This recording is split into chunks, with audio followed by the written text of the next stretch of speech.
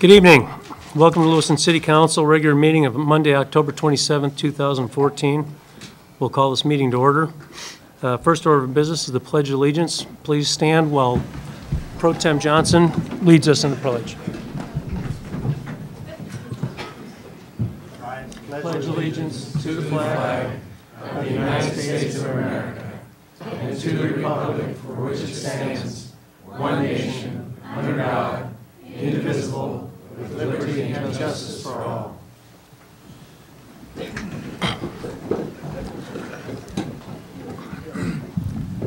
Thank you. Well, it looks like we have a full house tonight. Our next item on the agenda is citizen comments. This is an opportunity for citizens to address the council on agenda items or other items they wish to bring to the attention of the council. Citizens are encouraged to discuss operational issues in advance with the city manager. We obviously have a big crowd because I think a lot of people want to testify about our potential third reading of the Human Rights Ordinance, so I would ask that everybody exercise decorum and in consideration of others wishing to speak, because we do have a full crowd, please try and limit your remarks to 3 minutes or so. Mr. Mayor?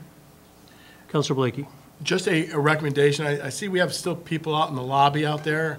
Maybe we can open that other door and maybe ask people to shove down a little bit so we can get everybody in. Okay. And there is still some seating up here. Okay. That being said, do we have any citizen comments this evening? Please come forward, name and address for the record.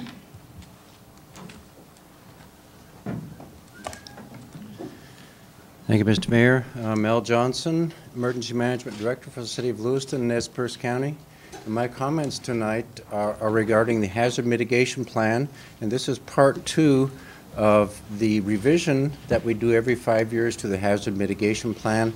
At the last City Council working session, we talked about the hazards that are affecting us here in Lewiston and Nez Perce County. And of course, the number one was severe thunderstorms and flooding that comes as a result of that. The Hazard Mitigation Plan, we're looking for, with this brief comment, we're looking for ideas and projects from the citizens as well as departments in the City of Lewiston, as well as council members, ideas and projects to reduce the impact of disasters on the citizens of Lewiston. We have 3 received already from the Public Works Department. Project number 1 is stormwater basin improvements at Thane and 21st Street. Number 2 is drainage improvements for 14th Street and 12th Avenue. And the third one is drainage improvements on the streets at Miller Grade and Rigby Lane. And again, if anybody has any ideas for projects that we can use to apply for grants to get funding to reduce the impact of disasters, please give me a call. My phone number is 799-3084, or the address is Emergency Management, P.O. Box 896, Lewiston, Idaho. Thank you very much. Thanks, Mel.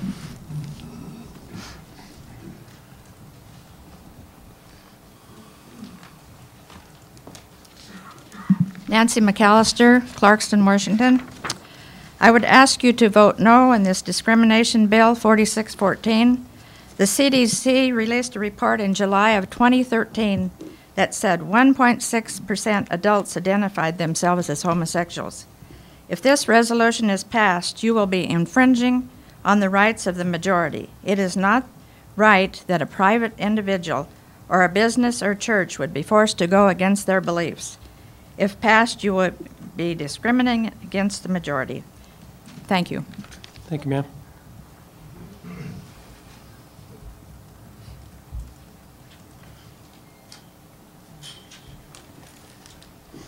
Chris Hayes, 362 Reservoir Drive, Lewiston, Idaho. Councilorman Randall had asked that we come by and introduce ourselves. I'm on my second year of my second term on the Lewiston-Nez Perce County Airport Authority Board and was recently elected as chairman of the board. The rest of the board will be the same folks, but Mike Martin will be acting as second chair as necessary. Pat Nuxel will stay as our treasurer. Verl Long will stay as our secretary. And then Bill McCann Jr. Will still sit on the board as a member. With that, I also asked Bruce to attend as well. He's our new airport authority, or I'm sorry, our new airport manager. So without further ado, here's Bruce. Yes, good evening. Bruce McLaughlin, 2405 Sunset Drive. Just wanted to introduce myself as the new airport manager and say that I'm happy to be here in Lewiston. It's a great town. Thanks, Bruce. Thanks, Chris.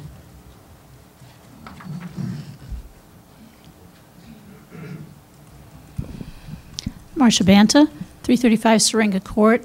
I'm here as the president of the Lewiston Library Foundation, and I'm going to hand this off to the end here so you can pass it around while I'm talking.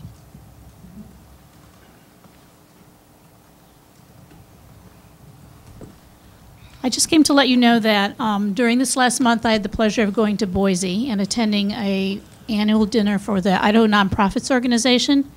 And this year, for the first time ever, they did what they call Excellence Awards. There were 108 nominees for nonprofits throughout the state of Idaho, and of those 108 nominees, we were one of 6 organizations that were awarded the Excellence Award for Idaho.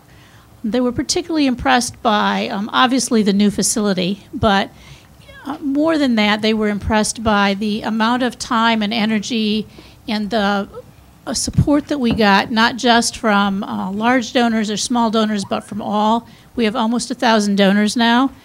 And the fact that we also joined forces with the city council, I think there was an important piece of what we did was our joining with the city council to provide funding for the first part of the library. And I think they also were really impressed by the fact that we did things in what was an innovative way for funding for public libraries, and the fact that we are going to continue to do that for the second floor. So I wanted to share this award with you. If you want to take a really close look at it, and for those of you in the audience, it's housed at the library on one of the shelves right by the checkout. Thank you. Thanks, Marcia. Good job.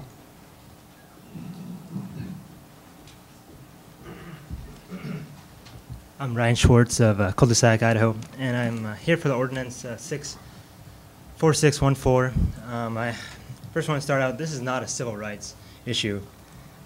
Bernice King, Martin Luther King's daughter, has said that she knows deep within that her father did not march and did not take a bullet for same-sex marriage. If you look in as far as discrimination, state of Idaho, the Army, they discriminate. They do this for the common good. Blind people aren't able to get driver's license. If you look at the Army, somebody that's handicapped, they're not able to join. So this is, as far as discrimination, this is done for the common good. Also, a quote from the section, I'm reading section 38.4, the prohibited discriminatory acts, quote, to unlawfully deny or discriminate against any person because of familial status, sexual orientation, and or gender identity / expression, the full enjoyment of any accommodation, advantage, facilities of privileges over any public resort, accommodation, assemblage, or amusement. And so quoting from this, is which, by the definition of the public resort, accommodation, assemblage, is, quote, public elevators, public washrooms of buildings and structures. So you can have this situation: a full-grown person with an anatomy of a man, and he's able. And so, say I don't know if any of you have daughters. That's why I'm here, as far as, I'm a father of a family, and that, so you have this situation where a full-grown person with anatomy of a man able to enter a public washroom without any restriction. As far as, city council, you're looking to protect, your constituents. Are you protecting their families? This really needs to be examined. And then also in this law, you're discriminating. If you look at it up in Coeur d'Alene, Idaho, you have people up there that this case is, I mean, it's national news. You know, you're by force, you're discriminating. Why do you want to force these people to, you know, to abide by this law? I mean, they're in their conscience, they're doing what they hold is true. Thank you. Thank you. Ma'am?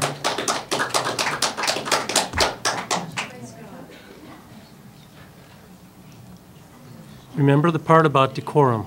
Please let people speak. We don't need applause. Thank you. Mr. Cosby, Councilman, address, please, for the record again. Chris Cosby, 3032 Cypress Street. Been out of town for a while and missed you guys. At any rate, I understand that ADF sent you a legal brief on Ordinance 4614, requested by a local resident who unfortunately was too cowardly to put his name on it. But if I'd known about it, I would have signed it because this ordinance must be stopped. Before God and our community, this ordinance is wrong. The ADF and other organizations are aware of what's going on and watching for trouble that will come from this, like Coeur d'Alene, Houston, Texas. Is this what we need, national attention for Lewiston? I thought you said that this ordinance wouldn't harm anyone. Bring freedom. Yet we see people of faith and decency bullied, intimidated, fined, and run out of business using this very ordinance you say you're going to vote for. As the last gentleman stated, this ordinance allows men to use females' restrooms.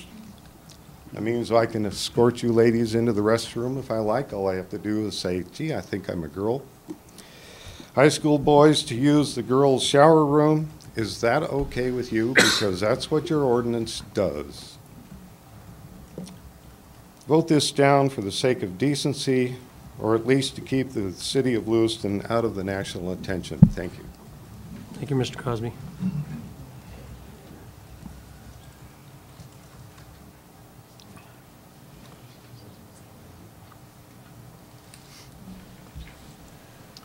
Steve Coughlin, 631 Preston Avenue, Lewiston.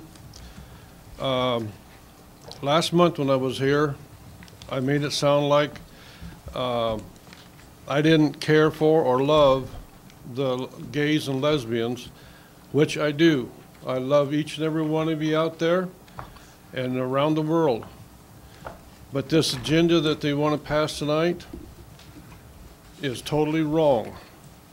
And we lived back east in Pennsylvania, New Jersey for 22 years, and we've had 13 years of bad experiences with lesbians. You wouldn't believe what we were accused of, what our kids were accused of, and when DYFS and the police department is called, tax dollars are being spent over and over and over. Thousands of dollars went for a false claim by a lesbian, 2 of them. And this law that you're passing here tonight is going to be the same law that they have back there in Pennsylvania, New Jersey. I do love you dearly, but I'm against this law. Thank you. Thank you, sir.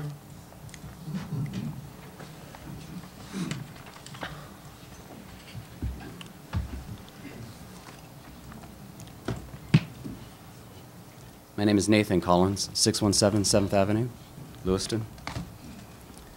I didn't realize the police department was on the agenda tonight, and I just want to give them a plug. Thank you. They perform a vital service for our community and should be respected and treated as such.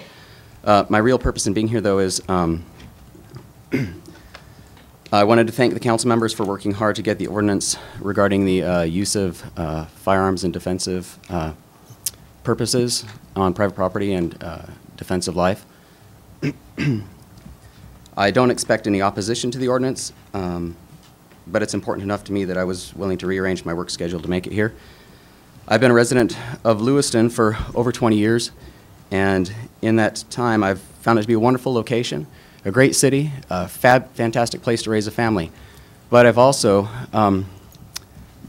had the experience of 3 home invasions where criminals either tried to force their way into my home or did make it into my home.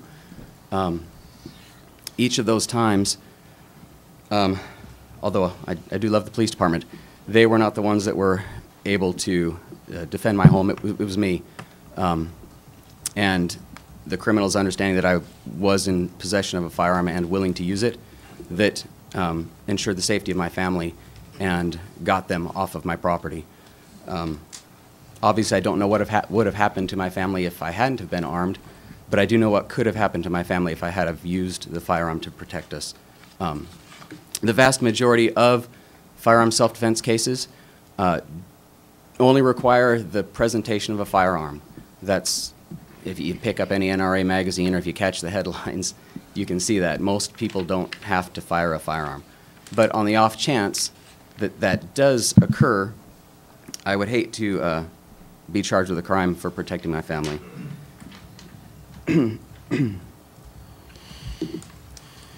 So I'm urging the council to consider the innocent lives that may be preserved and potentially damaged and destroyed if this is not passed. Thank you once again for your hard work on the issue, and I urge you to consider it carefully. Thank you very much. Thank you, sir.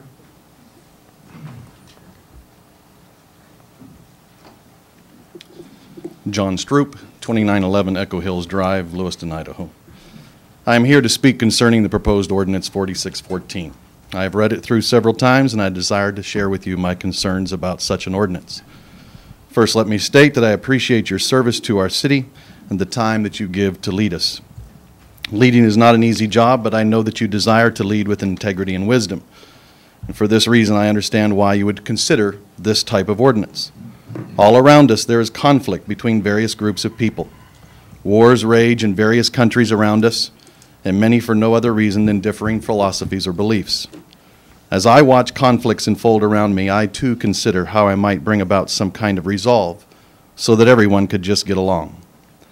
While we might believe that writing and upholding certain laws would make people get along, history reveals that this is simply not the case. Character and integrity are not produced by writing laws, but are developed in the crucible of conflict, especially the crucible of relationships. Anyone who has been a part of a team, lived with a home and family members, served in office, knows that conflict is a part of life. We do not all agree on everything, and that is really not all that bad. Disagreement, however, does not need to come to fist or wars, but it does test our character and willingness to live with others who might see the world differently. I understand wanting to protect people from discrimination based on personal choices, but we cannot do this simply by writing a law. Nor can we take away freedoms that are good for the whole community to protect the feelings or rights of the few. As humans, we must understand that each choice we make comes with certain unavoidable consequences. These may be positive or negative, but they should always be factored in when we make our choices. What does it say about us as a community if we cannot live with one another unless we're directed by law? There may be a certain publicly owned properties that have to be operated stricter because they're owned by the public. However, private businesses that are owned by individuals that serves the public is an entirely different matter. This is true regardless of your sexual orientation. If an openly homosexual couple owns a business and they do not want to serve me because I oppose their lifestyle choice, that's their right as business owners. Passing a law to keep them from doing this does not mean we automatically become a kinder, more accepting community. It simply means that we're obeying the law with no real guarantee of a kinder or character change or improved treatment of others. The same is true if the tables are turned. However, if I rent a property to someone, serve them as I would any other customer who enters my store, or I provide a service to them even though we may disagree on what is an acceptable lifestyle, then we have shown that we are people of character and people of love, not law. If we decide not to serve each other equally, that is our right. And the customer must see this not only as the rights of the owner, but the consequences of his own choices. People who have tried entering a store without shoes or shirts have experienced this for years. Pet owners have as well. Please summarize, sir. Okay. No matter how much we may believe that this will bring us together, the truth is law can never accomplish acceptance. I encourage you to reject this law as it will discriminate against those who hold different values. Thank you, sir.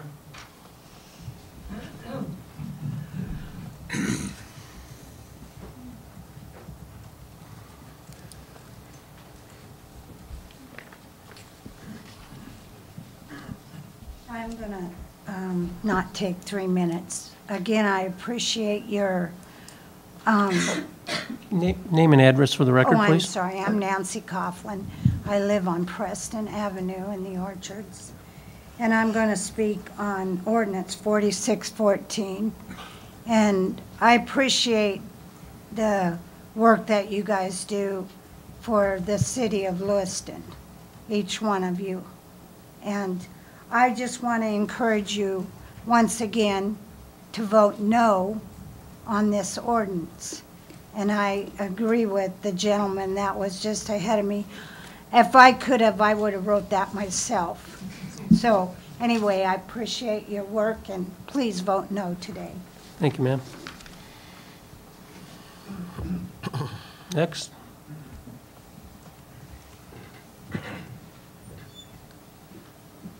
Alex Church, 727 3rd Street. I look at this not only as a civil right, and I think it has nothing to do with choice. I think it's a basic human right, and I hope you will adopt this ordinance. Thank you. Thank you, sir.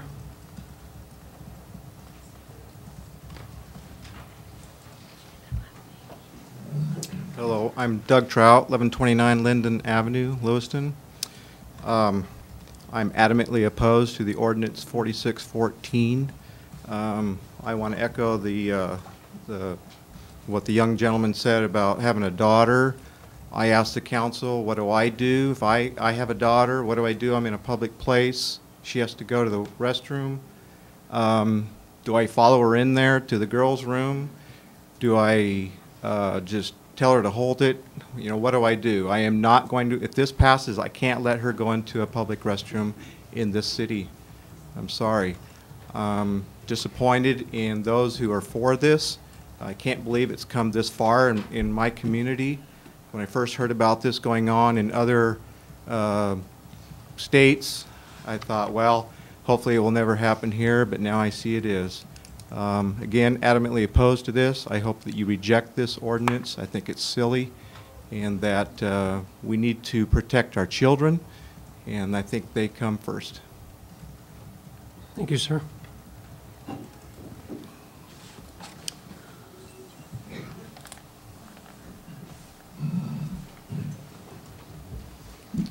Good evening, I'm Lois Hummel, 3522 9th Street, Lewiston. As for ordinance 4614, I was not even aware of this until last week. I've lived here for 6 years. I had no idea this thing existed. I don't know when it came in or anything about it, so I went down and I got a copy, and I spent the entire week going over this many, many, many times. Near as I can see, this is all pertaining to one group of people, to the denial of others. There's also a phrase in here on page 2 that says, "This chapter shall be deemed an exercise of the police power of the city." I had visions of a SWAT team and guns and a total takedown with this. I'm sorry, those words are just a little over the top as far as I'm concerned. And I would agree with the other folks that have spoken.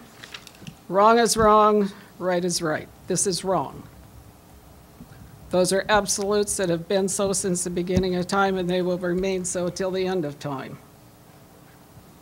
I don't care how you try to change wrong, it's still the same. And wrong is never satisfied where it's at. It always wants more. It demands more. It will take you where you don't want to go, keep you longer than you want to stay, and make you pay till you die. There is one group of people that has been entirely left out of this. It has completely denied the rights of the citizens to conduct business according to their beliefs and how they want their business run. That's discrimination. Sorry, but it is. And I would really sincerely ask you to vote no on this, because it's not going to stop with this. Once you open this can of worms, it's going to demand more. Thank you. Thank you, ma'am.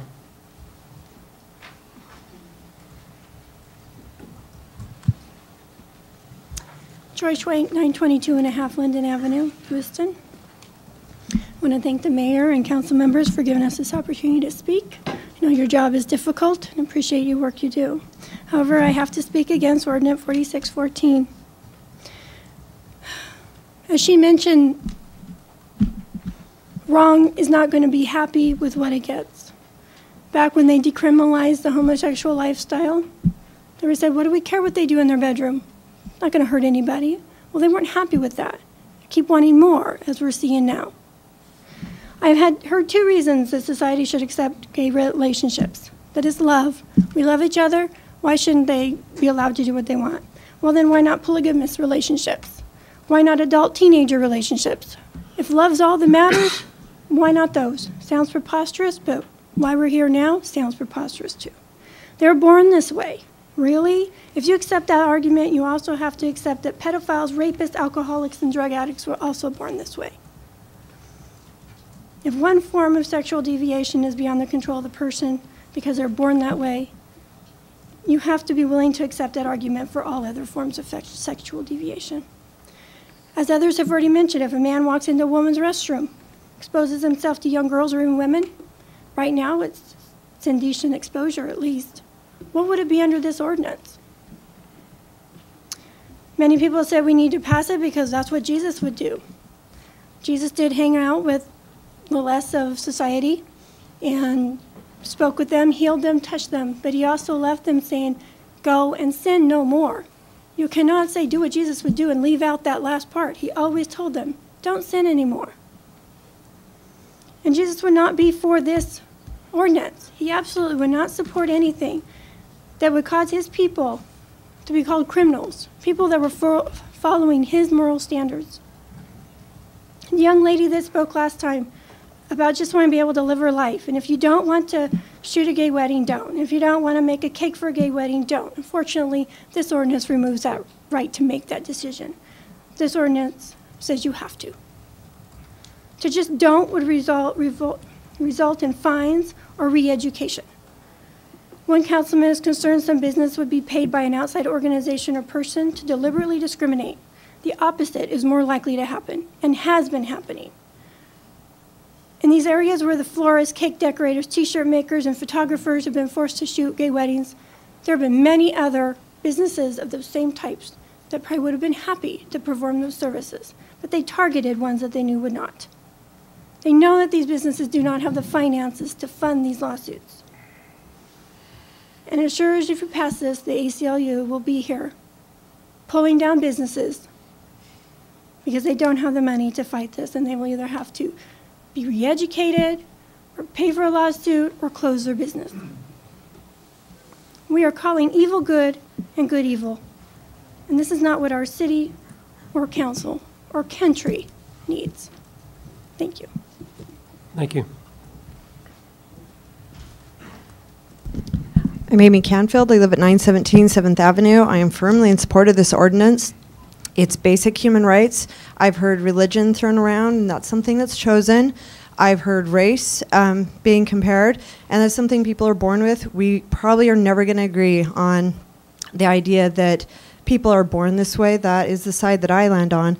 This is just basic rights. Just don't discriminate. And I think that laws do have that opportunity to teach people. That's why we have laws, and they're okay for that. So just support this ordinance and stand true for these basic human rights. Thank you.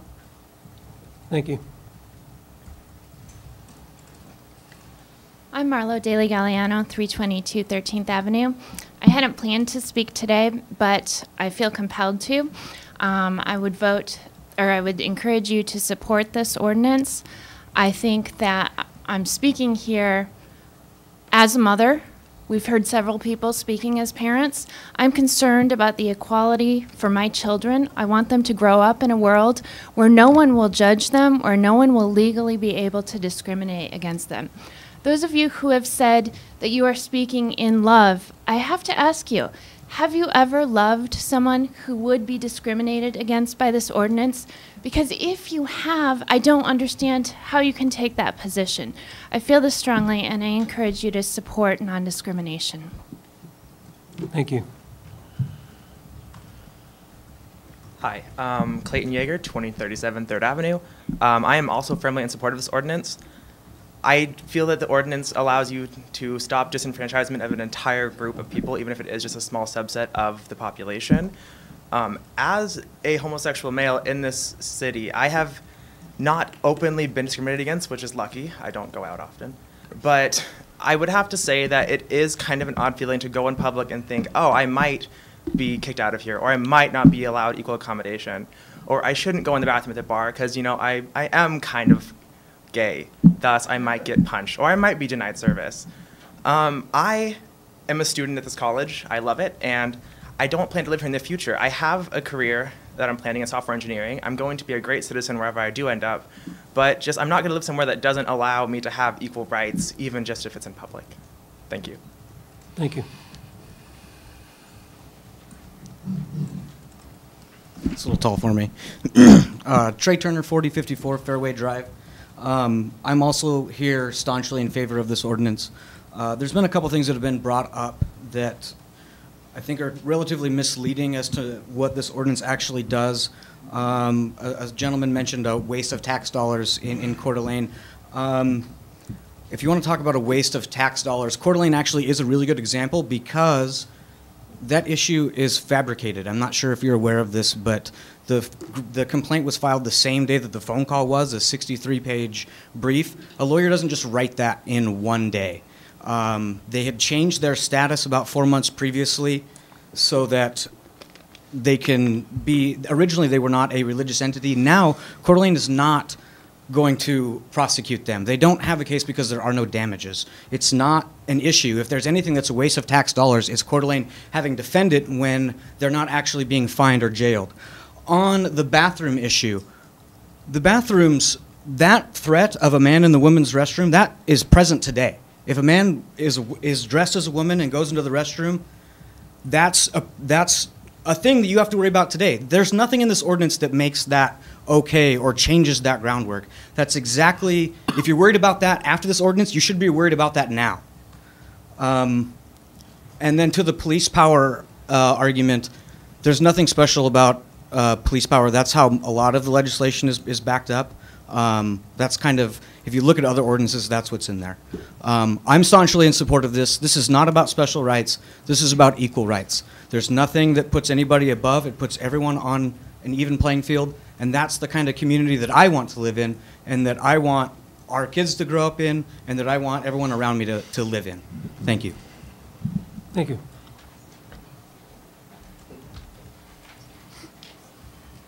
Lily Reagan, 500 8th Avenue. I just want to say that I'm strongly in support of this ordinance as well. And that's it. Thank you. My name is Santiago Hernandez. I live on 904 20th Street. Earlier this month, I went up to Moscow and I attended the Coming Out Fair, and I saw a little button that said "We the People."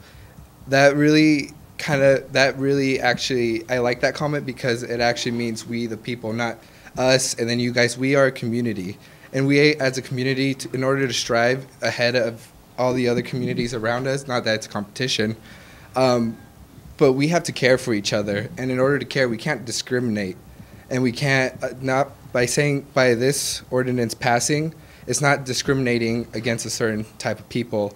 You are still, it's not telling you that you are not allowed to have those beliefs. You are still able to have those beliefs, but we as a community have to treat each other with care. And so with that, I actually strongly am in favor of this ordinance. Thank you. Thank you.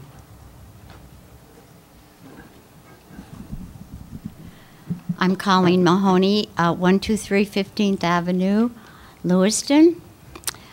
I'm probably the oldest person to come before you who is in favor 100% of this ordinance.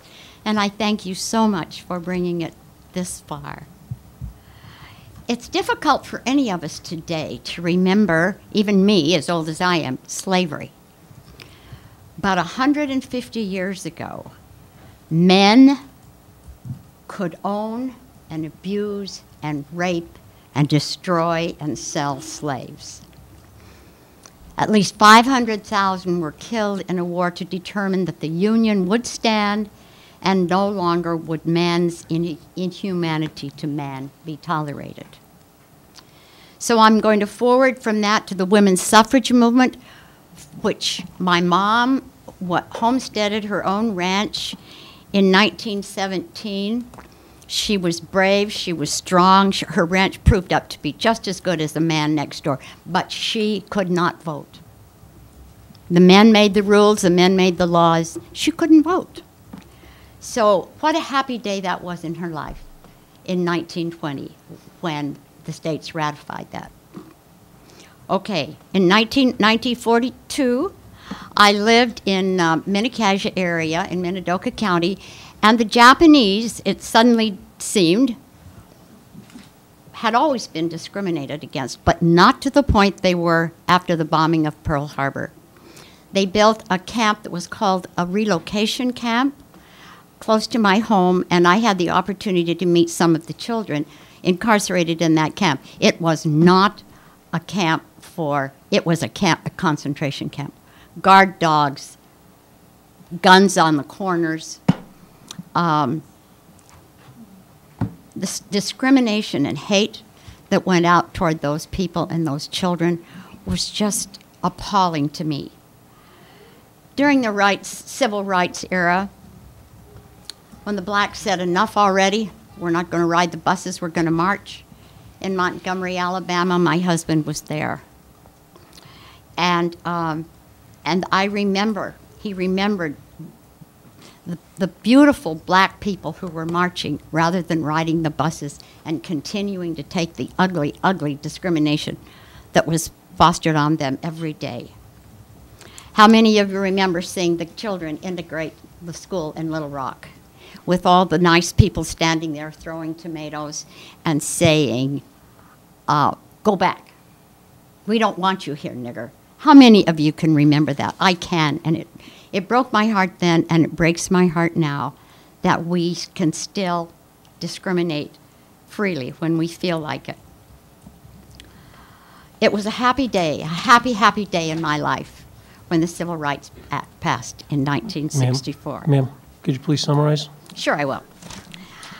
In 1990, the Americans with Disabilities Act passed, so we no longer can discriminate legally against people who have disabilities. I just want to tell you the experience of exclusion, prejudice, disrespect, and discrimination is always painful, devastating, and humiliating to those who are on the receiving end of bigotry. Thank you. I'm sorry I took so long.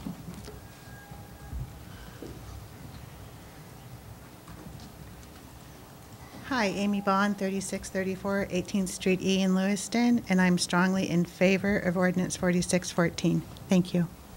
Thank you. Diana Ames, 818 6th Avenue in Lewiston. I want to first of all thank the council and their subcommittee for investigating and doing the research that developed this ordinance, and I want to speak in favor of it, that this is an ordinance that, again, guarantees human rights, that is looking at the issues of things such as housing and employment, things that are so basic to any of us in our community, in the community. And I want to emphasize that as we were saying the pledge tonight, the last phrase really hit home to me when we all pledged with liberty and justice for all. And liberty is another word for freedom. and what we're asking for in this ordinance in 4614 is to support the notion that people be free to live free of discrimination in this city, in this wonderful city, and that we look at this idea that we need to get past imposing our own personal or even our religious beliefs on this. We could survey this room and find a lot of very good religious people in here of several different religious persuasions, and we might find a lot of disagreement among those people on some basic issues of the same religion.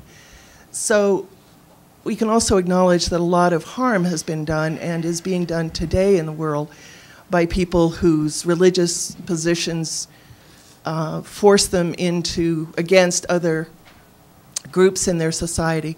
So I urge the council to move forward with this and to ensure that we have a community in which people are safe and secure with the knowledge that they can't lose their job, that they won't be homeless because of their sexual orientation or their gender identity. Thank you.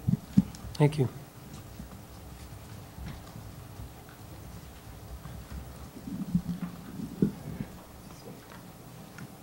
Good evening. My name is David Knittel.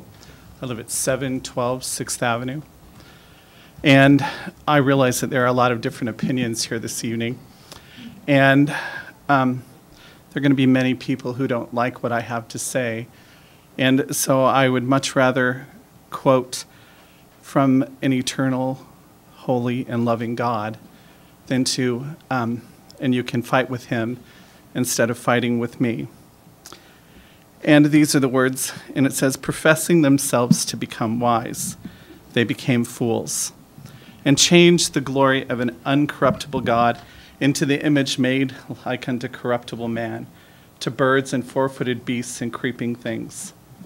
Wherefore God gave them up to uncleanness, through the lusts of their own hearts, to dishonor their own bodies between themselves, who changed the truth of God into a lie, and worshipped and served the creature more than the Creator, who is blessed forever. Amen. For this cause God gave them up to vile affections, for even their women did change their natural use into that which is against nature. And likewise also the men, leaving the natural use of the woman, turned in their lust one to another, men with men, working with that which is unseemly, and receiving in themselves that recompense of their error which is meet. Even as they did not like to retain God in their knowledge, God gave them over to a reprobate mind, to those things which are not convenient, being filled with unrighteousness, fornication, wickedness, covetousness, maliciousness, full of envy, murder, debate, deceit, malignity, whisperers, backbiters, haters of God, despiteful, proud, boasters, inventors of evil things, disobedient to parents, without understanding, covenant breakers, without natural affection, implacable, unmerciful, who, knowing the judgment of God, that they which commit such things are worthy of death, not only do the same, but have pleasure in them that do them. There is a holy God, and this is his holy word, and I urge you to vote against this ordinance. Thank you.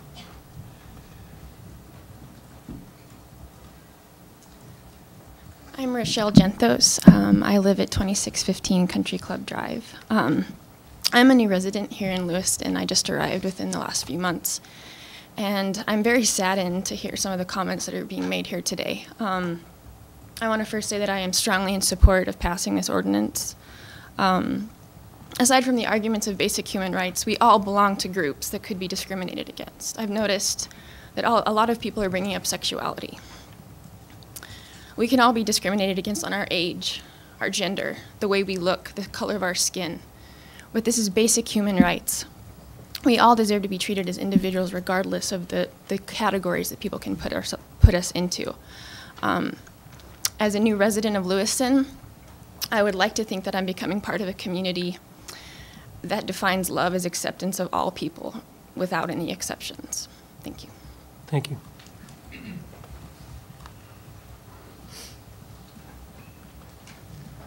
My name is Tom Shoemaker. I'm at 1632 8th Avenue. I'd like to thank the council for bringing forward ordinance 4614. I am in favor of the ordinance. I would urge you all to vote in favor of this ordinance as well. Thank you very much. Thank you.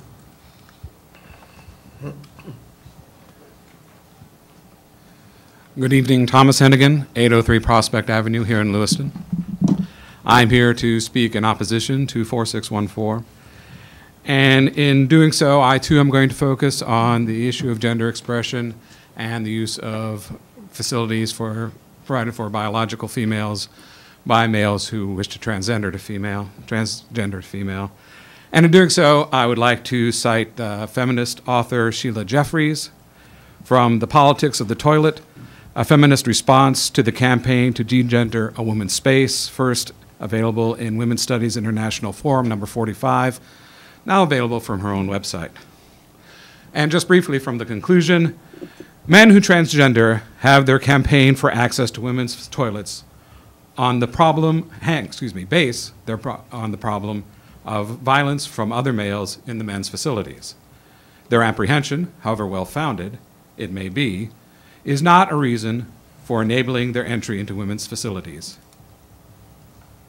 The specific needs of the interests of women, which led to the creation of women's toilets and remains valid concerns, are ignored or ridiculed by theorists and activists who seek to degender the toilet.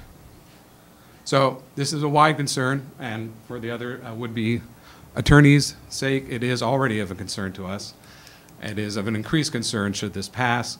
I think that it is important to see that it's not just a concern of the right or of the religious, but of anybody who's concerned for the biological basis for the segregation of facilities. And I thank you for your time. Thank you.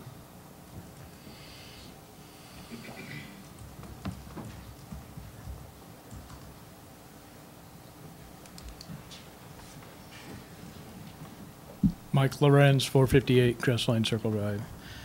I guess my biggest question about this whole thing is, how many of you people own your own business or you own rental property? You know, I kind of look at it this way. I think, you know, most people, there's, you know, a lot of good people and there's some real stinkers, and I don't care whether they're gay, straight, lesbian, whatever. But I guess I have a hard time when somebody tells me, you know, I have to accept this. I just soon accept it on my own terms and, you know, get along, and that's fine and dandy with me. But it's kind of how we're wired. I guess, you know, we're just kind of imperfect species, but when we get into this, local government telling me who I have to hire. I've talked to a lot of smaller businessmen, and, you know, this whole issue with them is a moot point. You show up, do the job, treat my customers well. You know your business. I have no problem with that. What I do have a problem is if I go to, you know, if you got to terminate somebody or you kick them out of their apartment because they aren't paying the rent or whatever, well, then it's like the burden falls on me or whoever else, you know, to say, well, this is what happened. You know, and so you're already kind of got, you know, you're already behind the 8 ball over this thing. But I mean, this discrimination happens all the time. My daughter's a perfect example.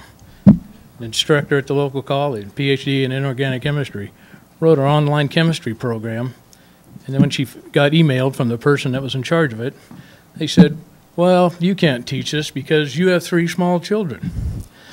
And she teaches a class at LC. Well, same thing happened to Lewiston School Board when one of the women that was in there interviewed, and one of the people on school board said, well, do you think you can really do this because you have 3 small children?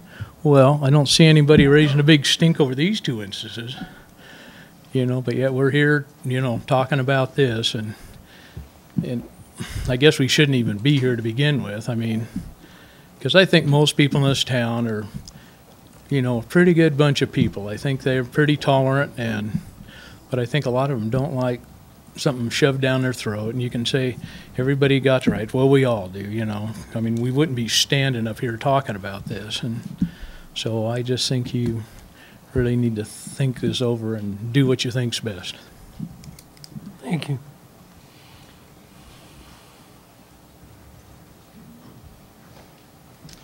My name is Kevin Kelly, 1117 9th Street. I'm here to say that I'm in support of this ordinance.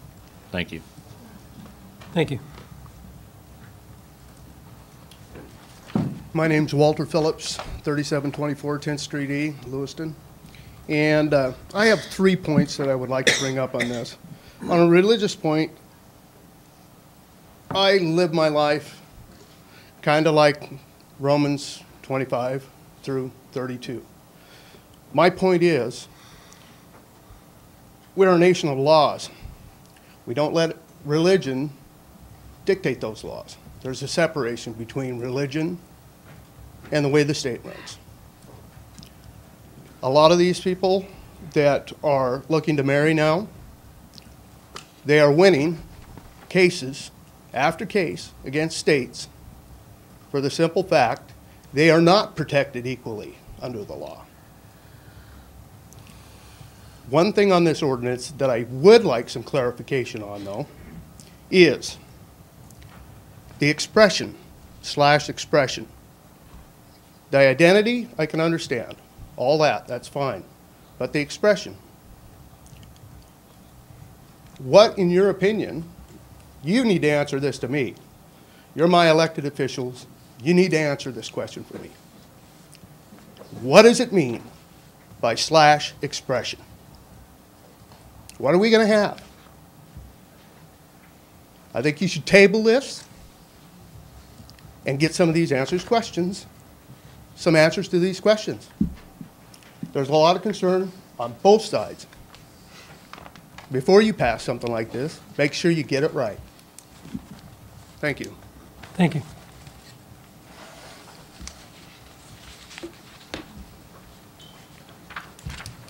My name is Amanda Hickle, 2551. That's your address. That's her address. I live on 5th Street in Lewiston Orchards. I just want to say that I am for this ordinance. I will speak to the religion piece. I am a Christian. I am also a lesbian of this state, of this town. If God has an issue with me, it is between me and God, not anything to do with the law. I have a right to be protected. My partner has a right to be protected. We all have the same right. We need to be protected. So I am in favor of this ordinance. Thank you. Thank you.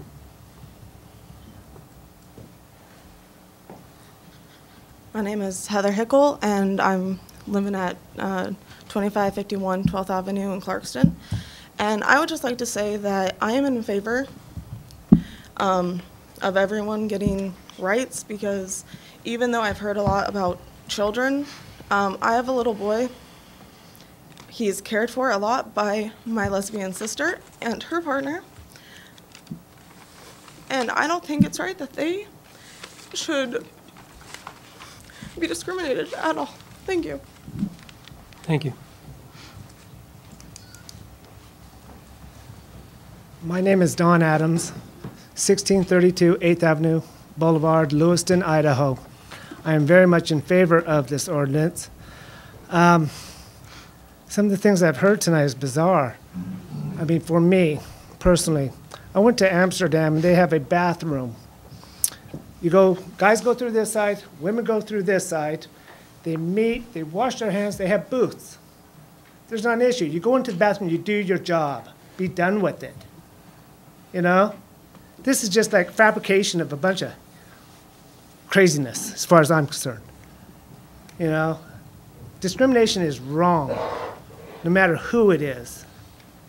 What color you are, what race you are, what religion you are. Discrimination is wrong. We, the people, I vote. I pay taxes. I have the right, as well as you have the right, to be in this community and be protected by law.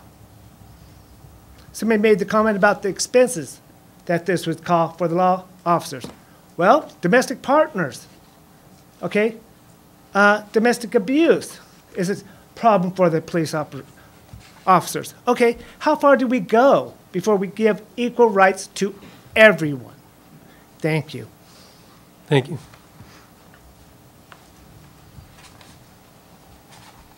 My name is Jana Gomez. I live on Cedar Avenue in the Orchards, and I would encourage the council to pass this ordinance tonight.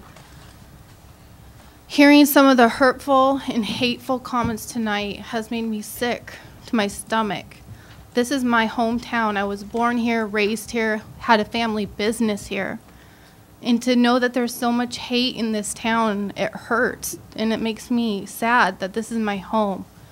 I pray that the council would redeem my faith in this city by passing the ordinance tonight. And I say let God judge each of us at the end of our lives, but let the law protect us equally. Thank you. Thank you. My name's Kaylee Dry. I live at 557 Park Street in Lewiston. Civil rights are the rights of individuals to receive equal treatment and to be free from unfair treatment or discrimination. The United States Constitution says that no person shall be denied their civil rights. To discriminate means to distinguish, single out, or make a distinction. In everyday life, when faced with more than one option, we discriminate in arriving at almost every decision we make. But in the context of civil rights law, unlawful discrimination refers to unfair or unequal treatment of an individual. The Civil Rights Law or Act of 1964 states that discrimination based on race, color, religion, or national origin in a public establishment is prohibited. 50 years have gone by, and people are still discriminating. What's it going to take to stop all discrimination? All love is equal. By discriminating against anyone, you're just being a bully. The intent of the ordinance is that all persons be treated fairly and equally. Imagine if a gay couple owned a business in town and refused service to heterosexuals. Heterosexuals would be outraged and would most likely involve the law for being discriminated against without thinking twice. Why is it such a big deal when the tables are turned? This world would just be a whole lot better if we just made the effort to be less horrible to one another. If we just took 5 minutes to recognize each other's beauty instead of attacking each other for our differences. In the wise words of Ellen Page, yes, I am young, but in my few years I have learned that love, the beauty, the joy you experience, and even the pain of it, is the most incredible gift to give and to receive as a human being. We deserve to experience love fully, equally, without shame, without compromise, and without being discriminated against for who we love. Harvey Milk once said, "Worry about becoming a human being and not how you can prevent others from enjoying their lives because of your own inability to adjust to life." The Declaration of Independence says that all men are created equal. No matter how hard they try, they can never erase those words. That is what America, the land of the free, is all about. It comes down to the fact that we are all people, no matter our color, no matter our religion or what God we choose to believe in, no matter our gender, our disability, or our sexual orientation. We all bleed the same color, blood, and we all cry the same salty tears. Be fair to everyone, don't discriminate, and do as to others as you want done to you. Thank you. Thank you.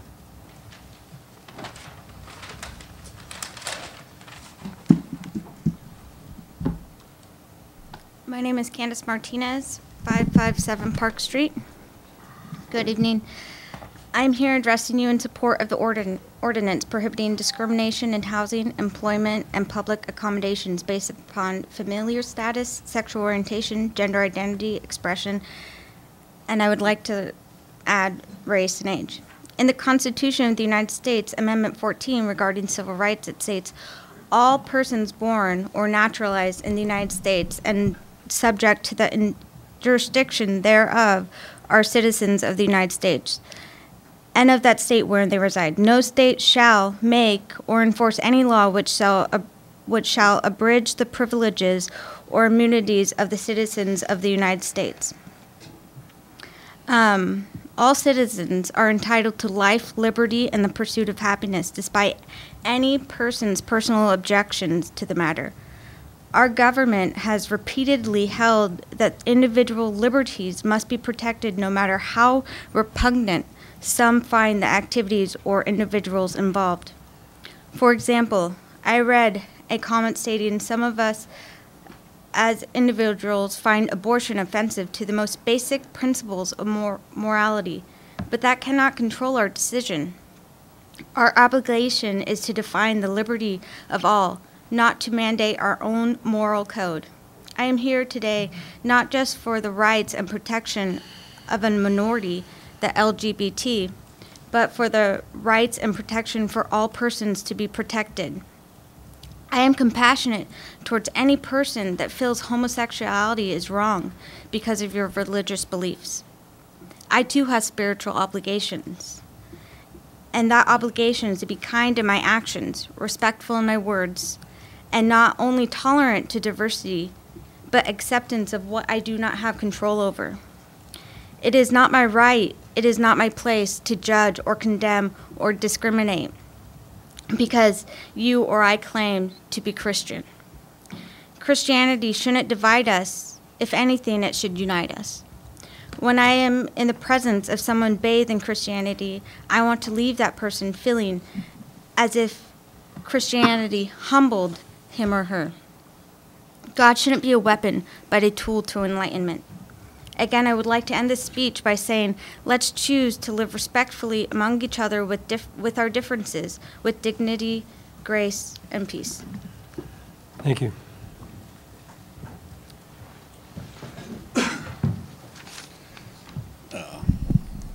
John Michael, 1448 8th Street, Lewiston. I guess I'm not sure where to begin. I used to live on the streets, and when I was out there over in Portland, I was hanging out at this place called Sisters of the Road, and it helps homeless folks. But anyway, this guy, big burly guy, tattoos everywhere, bald head, steps off his bike, and I said, "Hey man, can I get a cigarette?" Because I was in need of one.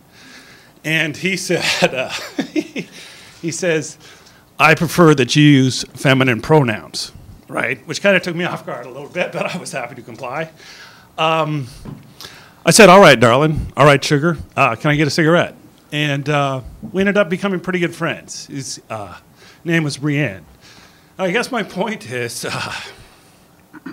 as human beings, we get to define ourselves. We get to say what we're like. I'm going to speak from both sides of this because I think this next century has to be about, as the Dalai Lama said, dialogue and compromise, okay? In the Judeo-Christian heritage, for thousands and thousands of years, the family unit has been considered sacred. And there's nothing wrong with that either, okay? So I think we have to see that, well, I'll quote the Bible here. This is my favorite passage. It's out of Luke. It said, God is kind to the ungrateful and the evil. So who are the ungrateful and the evil? Well, it's all of us, okay? So we're called to be truly kind to each other and to understand the other side, okay? And I think, I'm not sure if I'm for or against this thing. I'm a small law guy, but I would like to say something in defense of Clinton Daniels and Ryan Johnson, the two council members who were brave enough to say no, they didn't want this thing. If you were worried about your personal liberties, whether you're gay, straight, lesbian, or whatever, these guys have your back, okay? I mean, that's what they're about. They just happen to disagree with the law interfering with these things. And at a certain level, I am too. You know, this is a free country. We're free to make our own choices. We're free to be bigots. We're free to be cowards, bullies, whatever it is we are. But try to understand the other side's argument as best you can and find some humanity for both sides. Thank you. Thank you.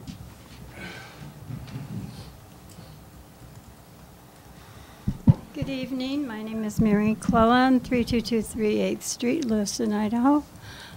I beg you to vote against this amendment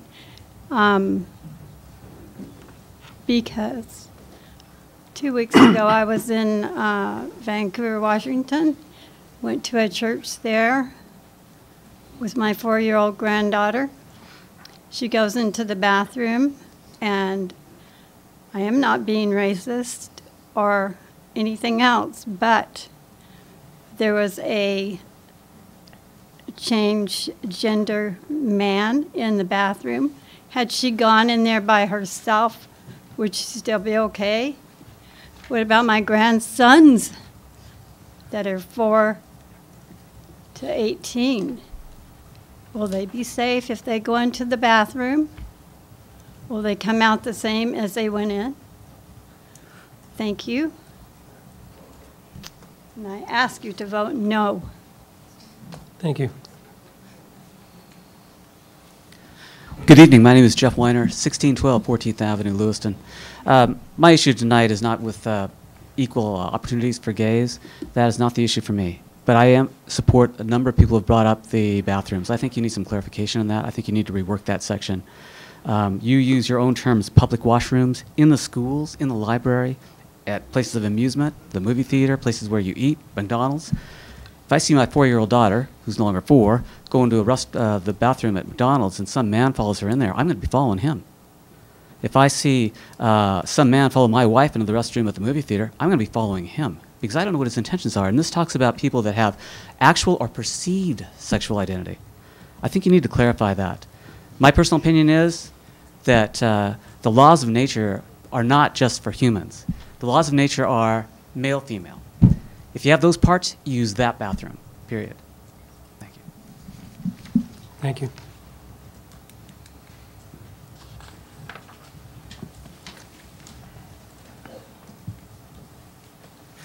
My name is Dan Lively, 2034 Gorell Avenue. Thank you for the opportunity to come and speak today. And I would say this, I side with the Bible on this issue and consider it the final authority in opposing issue or opposing ordinance 4614. James 4:17 says, therefore to him who knows to do good and does not do it, to him it is sin. I believe God's word, and I don't speak out against this ordinance. If I don't speak out against this ordinance, I believe that I'm sinning by not doing so. Leviticus 18:22 says, you shall not lie with a man as a woman, for it is an abomination. The Bible is saying that homosexuality is a sin and therefore is not an acceptable lifestyle. Implementation of this ordinance goes against God's word, which is the Bible, and thus it is sinning against God. Jude 7, just as Sodom and Gomorrah and the surrounding cities, which likewise indulged in sexual immorality and pursued unnatural desires, serve as an example by undergoing a punishment of eternal fire. The Bible is saying that there's consequences for sin. The Word of God is clear. If we indulge in sexual immorality, pursue unnatural desires, then we can expect to receive the wrath of God. Thank you. Thank you.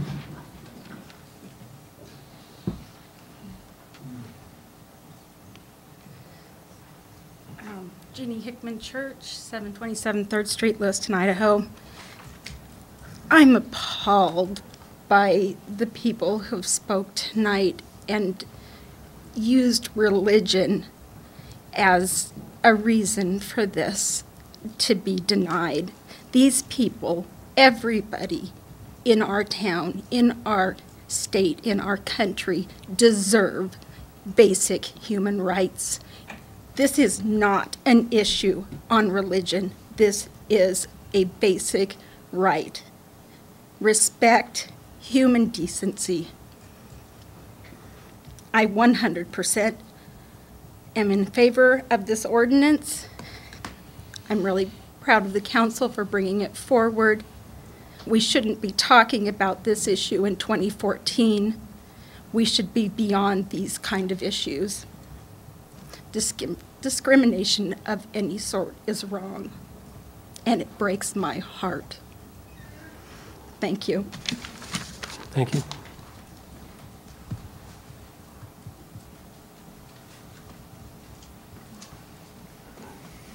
Good evening, I'm Bill Hall. I live at 1012 Prospect Avenue. I apologize for wearing the hat, but it's cold out there. I'm bald, and I will not let go of my Seahawks.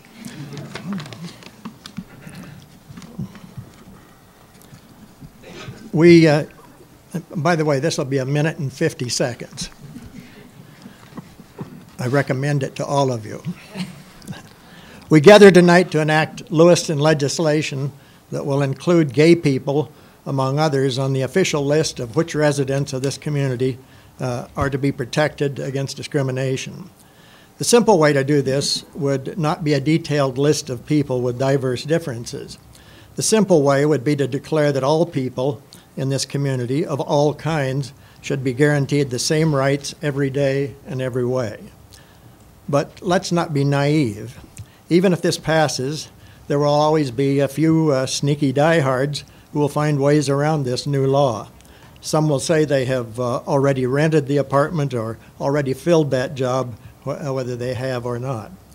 And there are even a few folks from yesteryear who don't want a close association in their businesses, their social lives with Mormons, Muslims, or Catholics, and God forbid anyone should have to associate with a Unitarian or a Republican.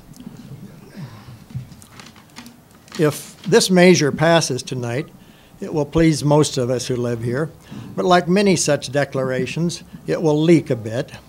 Nonetheless, maybe this will eventually help us to come to like each other better.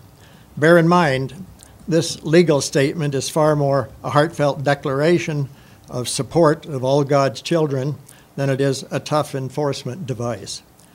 Granted, we have only recently experienced another proposed attempt at fairness for those who have been excluded until now. Some of our city councilors are proposing that more people in this community be allowed to house chickens on their property. I'm finding it difficult to understand how some of the same members of our council are willing to make chickens feel more welcome here than they do the gay people. Thank you. Thank you.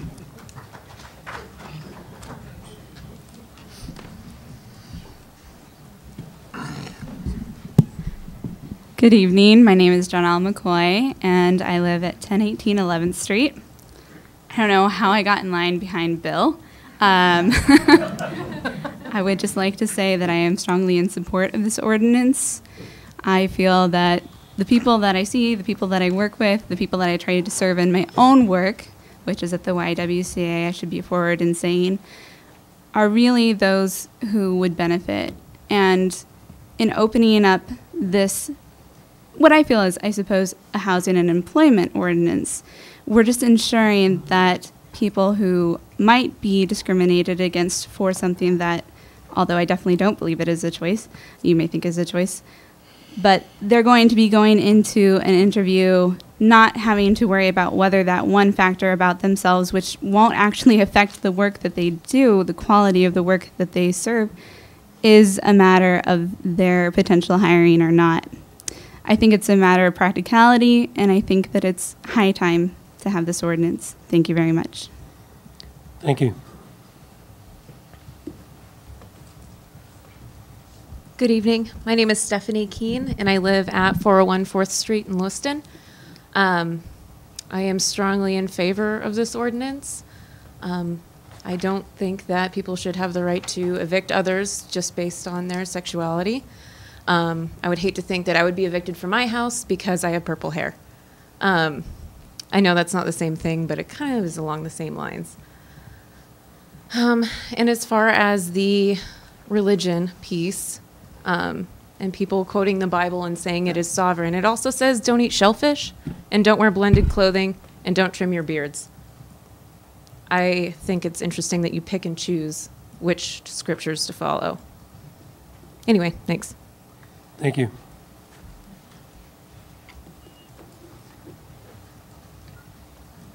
My name is Shyla Cordova. I live at 557 Park Street, Idaho.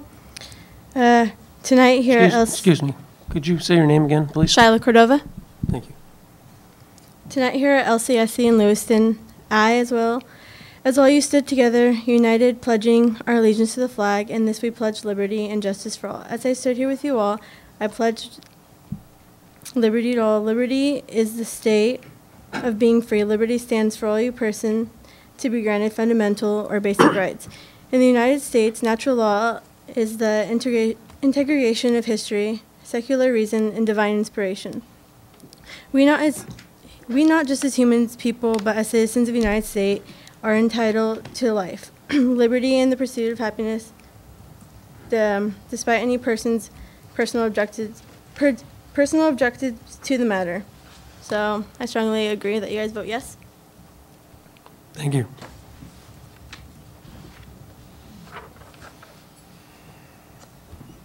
Anybody else?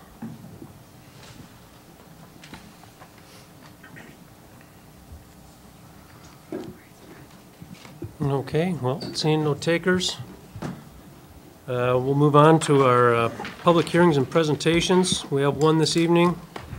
This is public hearing ZA. Oh, before I even get going, thank you, everybody, for taking the time out of your lives to come here and talk to the council. I mean, I truly believe that it's part of the process, and you know, I've been writing everybody's names down. I know a lot of the councilors have been making comments and writing them down, so, but we do appreciate the input. So thank you again, everybody, for showing up. Okay, back to the public hearing. ZA 01-14. This is amending the zoning code definition of the term public use. Mr. Bennett? I think This is Joel. Mr. Plaskon's here, and he'll be here in just a moment to talk about this change to the code.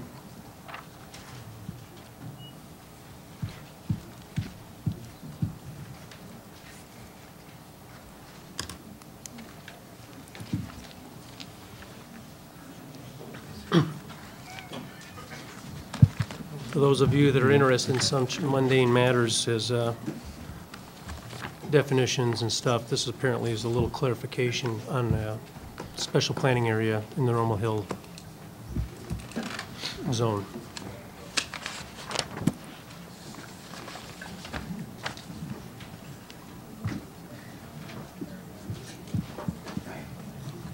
Are we missing Joel?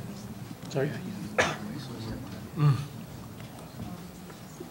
Yeah, here it comes.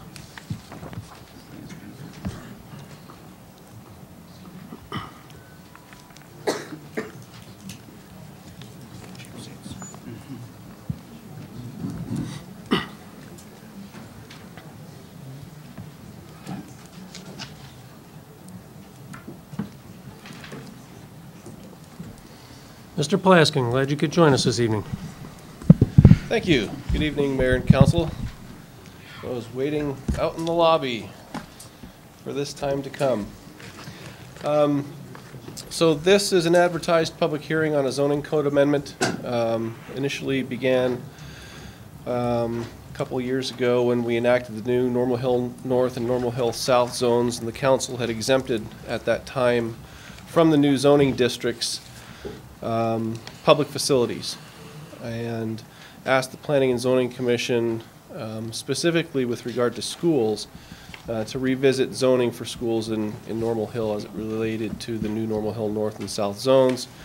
The Planning and Zoning Commission did that. The result of that review by them was that they decided that leaving schools zoned as they had been previously, in other words, prior to the new Normal Hill North and South zones, was just a fine idea, and nothing additionally needed to be pursued relative to zoning for schools. However, in the process of that review, what was considered a discrepancy in the zoning code was identified. You've got materials in your packets that include the definition, the zoning code definition of the term public use. You've also got, as one example, a zoning district where you can see that the term school is listed as a use by right. That's in the R1 zone is in this example. And then public use is listed as a conditional use. So the discrepancy was thought to be in that schools are included in the definition of public use. So in one place then you see schools by right, and then right below it you see it's under public use. If it's a public use, it requires a conditional use permit. And so we set out to resolve that discrepancy. The method prescribed to resolve that was to change the definition of public use, to eliminate the reference to school district property from the definition. So the Planning and Zoning Commission held a public hearing on that proposal and recommended approval. Forwarded it to the council. Now, though, since that time, upon further review at the staff level, it appears the code amendment may not be necessary and may in fact create yet another problem. If you look at the definition of the term public use, it doesn't say school, it says property owned by the school district. And so that wasn't the intent, to allow every use that a school district could have by right in all the residential zones. For example, the bus garage or administrative office facilities. And the definition change that's being proposed would, as it turns out, allow those types of facilities by right in residential zones. And that wasn't the original intent and is probably not the most appropriate thing to do. Also, upon further review then, we thought that since a school is a more specific type of public facility, it is within the category of public use, and it's listed by right, then it's listed by right.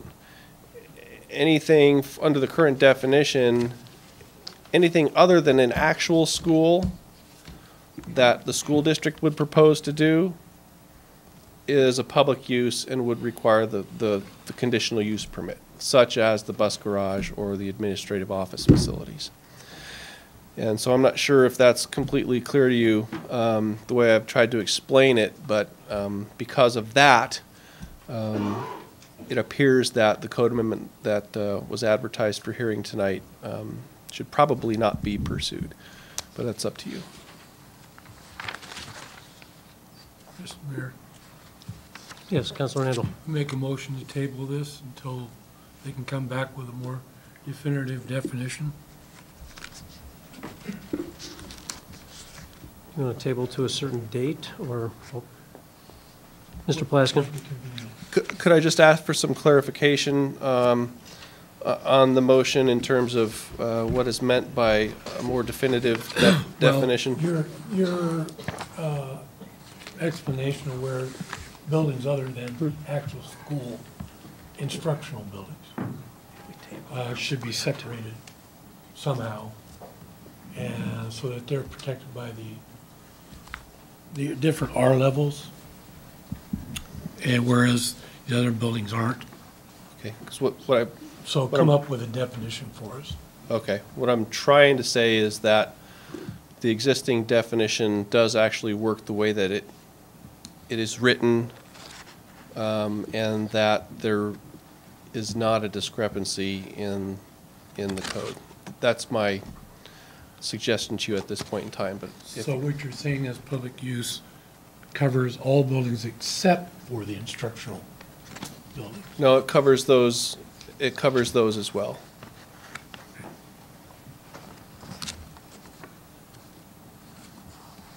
Okay. I withdraw my motion. Okay.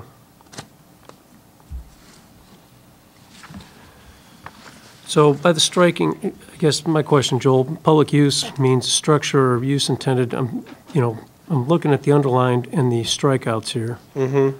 So this is the definition that you're okay with?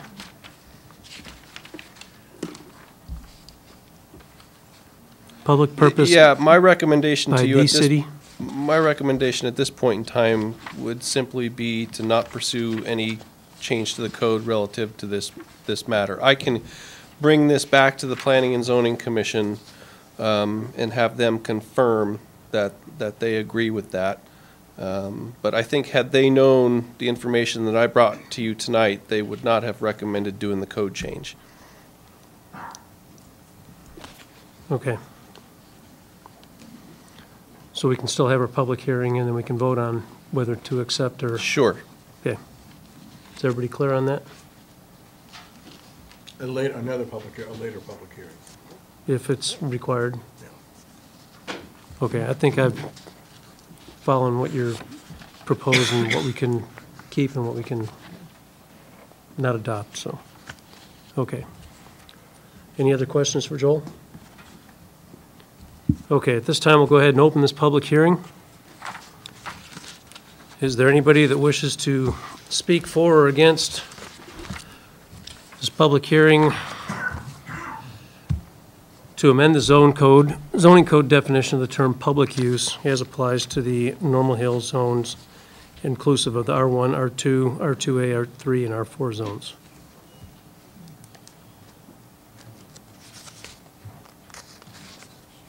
Opposed, against, 4. Okay, seeing none, we'll go ahead and close this public hearing.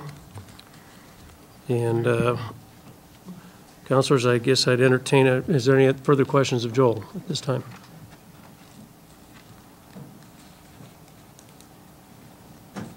I guess I'd entertain a motion to approve or deny ZA 01-14. Counselor Randall. I make a motion that we deny the changing of the definition of public use. Okay, you have a motion and a second? Okay, is everybody clear on that? Basically, things stay the status quo? Is there any further discussion? Those in favor of denial of ZA 01-14, say aye. Aye. Aye. 4? 4. Okay, motion carries 6-1.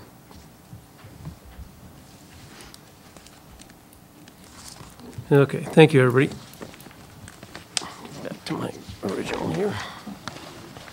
Okay, now moving on to the consent agenda. I'll entertain a motion to read the consent agenda. Is there anybody that wishes to pull anything from the consent agenda? Jay? Mr. Mayor, I would like to move items I and J to the active agenda, since I don't feel it's appropriate to have a first reading of an ordinance in the consent agenda. Okay, so I will become G on the active, and J will become H on the active.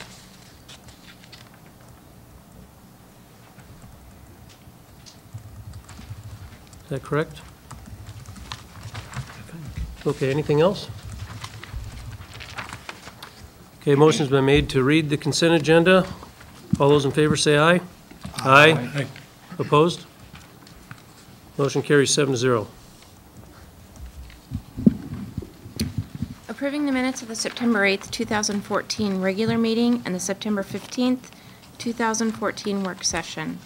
Accepting the minutes of the June 18th, 2014 Parks and Recreation Commission and the October 8th, 2014 Youth Advisory Commission. Approving Resolution 2014-61 by title only.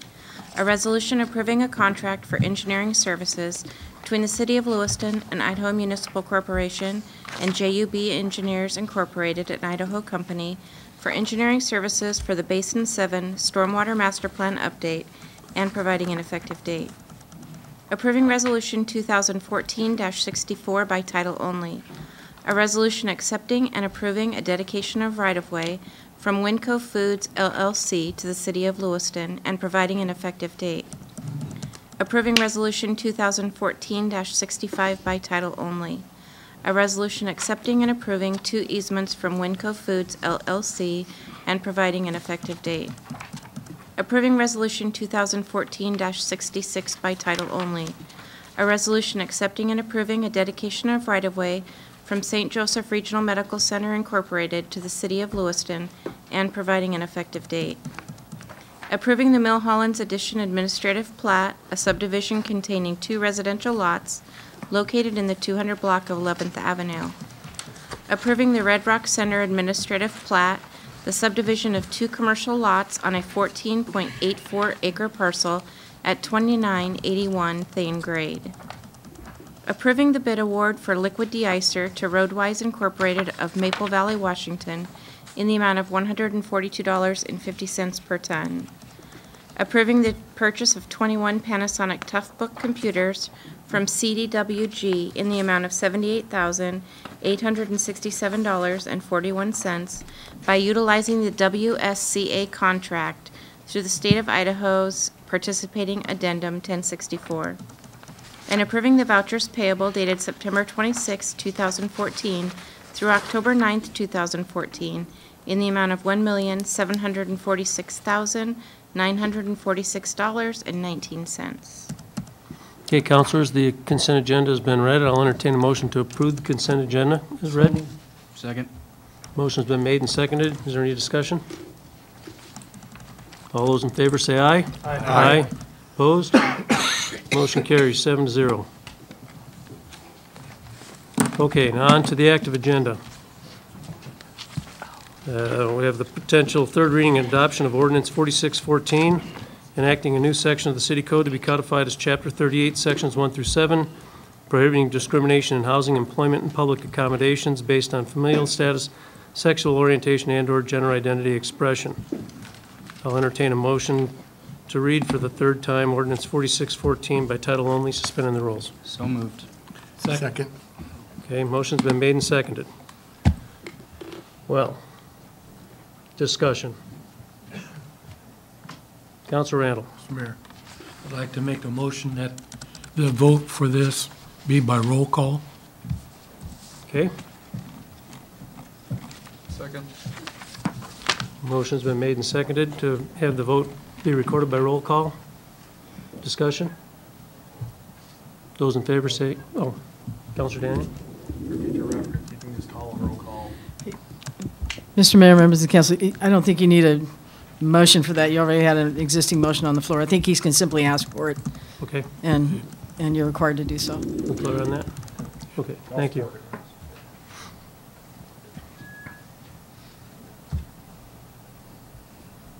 So we have any discussion?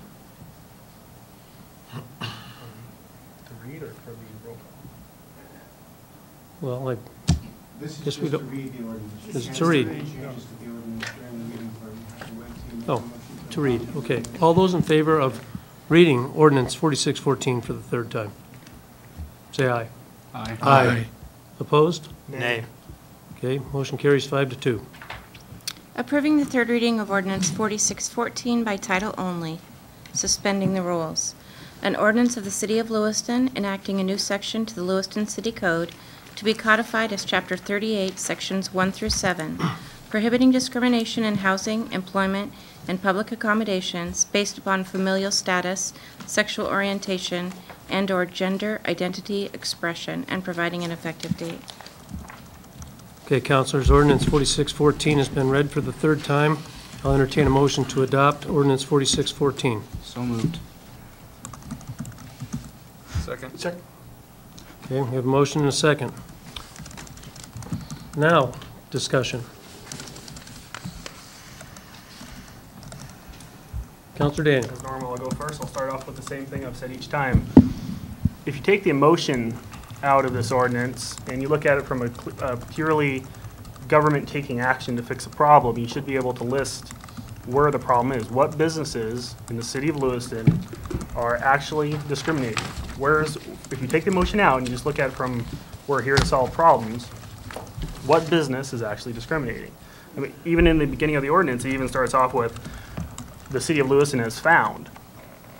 Well, where are those findings? I would really like to know what businesses are discriminating, so I don't go there. I would really like to know. Can I continue? Certainly. I'll just get it all out. Yeah, no, you're good. All right, so one of the comments tonight, or several of the comments, was the current law isn't sufficient. That somehow the law doesn't protect members of the LGBT community. That's false. If you are assaulted, the police will investigate it. If there's an act of fraud committed against you, the police will investigate it. If you want to open up a business, you can. If you want to get married, you can. You want to join the military, you can. In fact, there's no institutional barriers left for the LGBT community. And to insinuate otherwise, I think is false. You haven't been able to actually list businesses that are actually discriminating in the city of Lewiston. And the next issue, of course, was people talking about it's a human rights issue. It's a human rights issue. There's no greater human right than your right to your own life and the right to your own actions. The concept of liberty is not using coercion to take somebody else's property or force them to provide a service. In fact, the whole concept of liberty is the absence of coercion, specifically the coercion from government. So I'll be voting no. Mr. Mayor. Councilor Randall.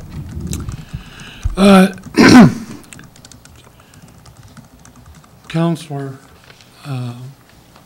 Daniel says that they haven't heard anything as far as what businesses have discriminated. On the other hand, we haven't heard anything from the Chamber of Commerce or the Realtors Association or any other large group that represents business in this city, saying that they're deadly against it for whatever reason, whether it's biblical or economic, doesn't matter. But there has nothing been said by any large group, and that includes, as far as I know, any large group. We haven't had a cardinal walk in the door and say the Catholic Church is dead set against it. So I really have reservations about that kind of argument at all. And I do agree that we should try to keep the church separated from it. That's part of our Constitution. That the church doesn't set the edicts for the government.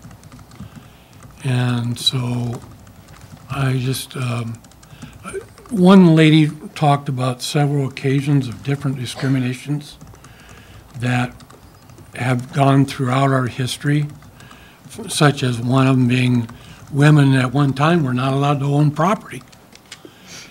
The reason being is if you're a property owner, you're the ones that were allowed to vote. And believe it or not, one of the reasons that you could vote down south, if you owned a slave but no property, you could vote because they were property. So, I mean, discrimination has been coming around through the United States in a lot of different ways. And we've been working through it bit by bit. And I think this is one of them too. And so I'll have to vote yes.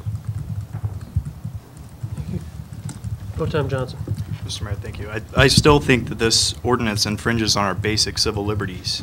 And any time that we're going to pass something into law, as responsible representatives, we need to have evidence. And for months and months and months, for over 6 months, and as many people that have testified here tonight, there hasn't been one single business owner that has presented any evidence of discrimination in the city of Lewiston. So why should we pass this ordinance? Furthermore, I want to ask the question, if we have a male suspect who's apprehended by the city police department and transported over to our county jail, which is within the city limits of the city of Lewiston, and they are moved into the male prisoner identifies themselves as a female, are we going to how are we going to handle that in terms of dealing with the county? Are we going to allow them to discriminate by not allowing that person who identifies as a female to be included in the female population in the jail?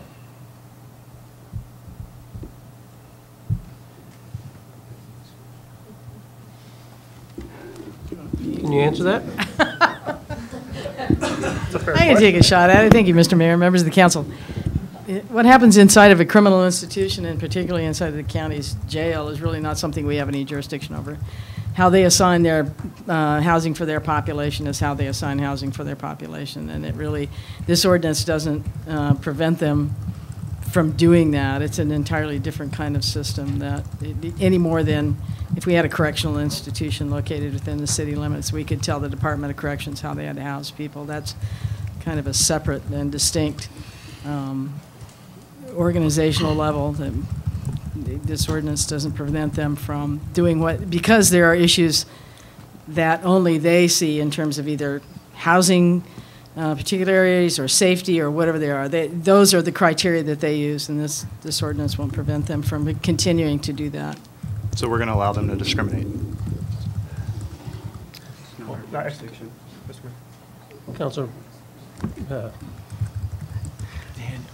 Daniel. That's actually a good question. So from what the city attorney is saying is we're going to allow our officers to actively take part either directly or indirectly in the discrimination process. In fact, in the ordinance, it says that that's banned. And so if our officers are turning over somebody who is legally a male but identifies as a female, and the officers know that they're going to be discriminated against by the county, they're actively participating in discrimination. Yeah, Mr. Mayor, members of the council, it's not the responsibility of our officers, once they turn them over to the county, To the as how they're jailers. housed. I mean, we just don't have any jurisdiction over how they perform that. It's a different level of government. You know, we can't tell the state or the county how they organize or their institutions. Okay. Councilor Blakey. I'm not a big reality TV show person, but there's several of these prison shows on TV now, Orange versus Black and all these different ones, and it seems like a lot of prisons have figured that out. They seem to interview a lot of the inmates, and there's some gender identity going on, and at least at the penitentiary level, they seem to have figured that issue out, and I suspect that at our local police level, we can get advice when it's necessary.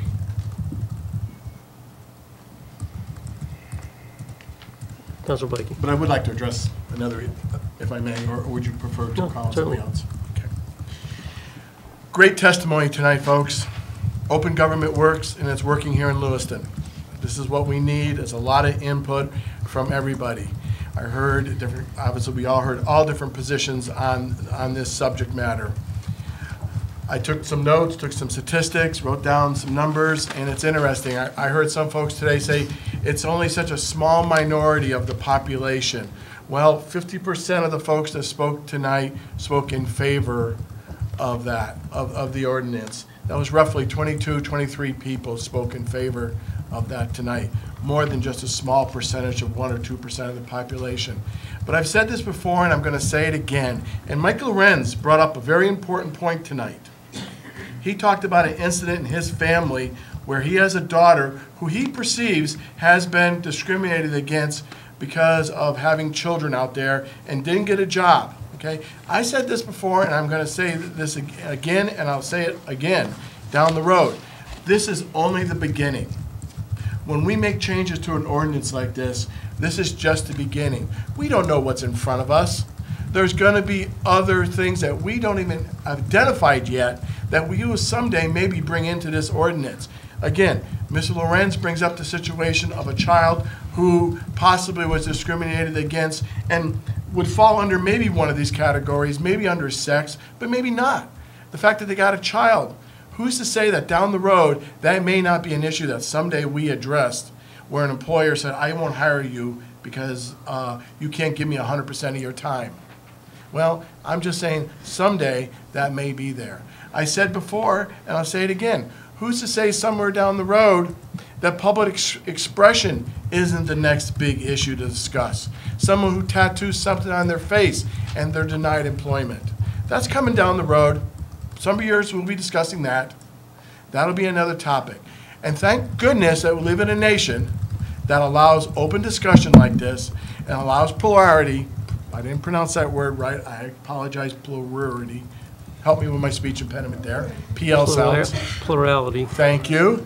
Thank goodness that we live in a society that allows this open discussion.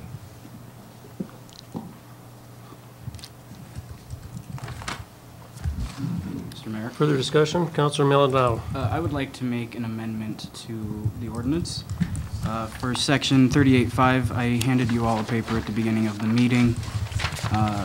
38.5 subsection B, subsection 4, it currently reads, to religious organizations or entities controlled by religious organizations, including places of worship.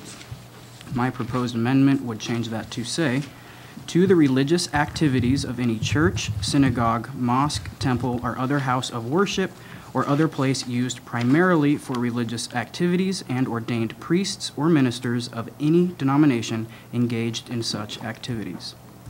I think this adds more of a definition to what was already there and provides more protection for folks and their religious liberties. Council clear on the proposed amendment? Councilor Daniel. Was there a second? Sorry. Oh, do we have a second? I would second it. Okay. Councilor Daniel. I'll support the amendment. You know, I'm against this ordinance regardless, but there's many exceptions that we can get in there, the better. I do got to point out the hypocrisy of it, though. And though I do support, I do think religious liberty is vitally important. It's interesting that we'll protect a church, just not the people that go to the church. just following suit with what the Supreme Court said, Counselor. Okay, so we clear on the amendment? Further discussion? Counselor Blakey? I will vote for the amendment. I think it further expands the definition, which is important, which I believe is important. I do want to point out, though, I did a little exercise last week. It is awful easy to become ordained. And I know that we have the wording in there, and I will leave it in there, but for $8.99, I could have gone online last week and became an ordained minister, and done weddings and funerals. But I found it interesting. The church that I joined, in their bylaws, did condone and permitted and encouraged same-sex marriages. So of the church I did become an ordained minister for. But for I did not buy the certificate, so I don't have that for my wall. My point is, it's awful easy to skirt laws and get around laws anytime you want to work at it. Okay. Further discussion? Those in favor of the amendment, say aye. Aye. Aye. Opposed? Motion carries 7-0. Okay. Mr. Mayor, Councilor Randall. I'd like to propose an amendment to section 38.6, Part A, under penalties. I gave you each a copy of that. What I propose is to insert on line A violation of this chapter is a misdemeanor, comma, punishable by, and insert the words, a fine of not more than, and then further says $1,000, and mark out fine, and insert not more than 6 months in jail, or both. The reason I went that route is it follows the Idaho State Code, which is 58-302, and that's the way it's worded. Okay. So, Second? Okay. So we have a motion and a second. Everybody understand the change in language? so this gives a lot more flexibility. It isn't just a flat $1,000 or 6 months. It can be less than 1,000 or less than 6 months. Okay. You okay with that? Mr. Mayor, members of the council, I think that's a correct interpretation of what would be allowed. Per Idaho code. Correct. And there are a number of codes that read that exact same language. Okay. So everybody understand the proposed language? Okay, those in favor of the amendment, say aye. Aye. Aye. Opposed? That motion carries 7-0. Pro Tem Johnson.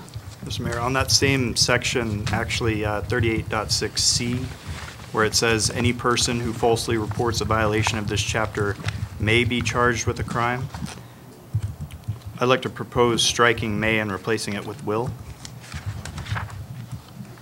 Second. Okay, hang on, I'm getting lost here.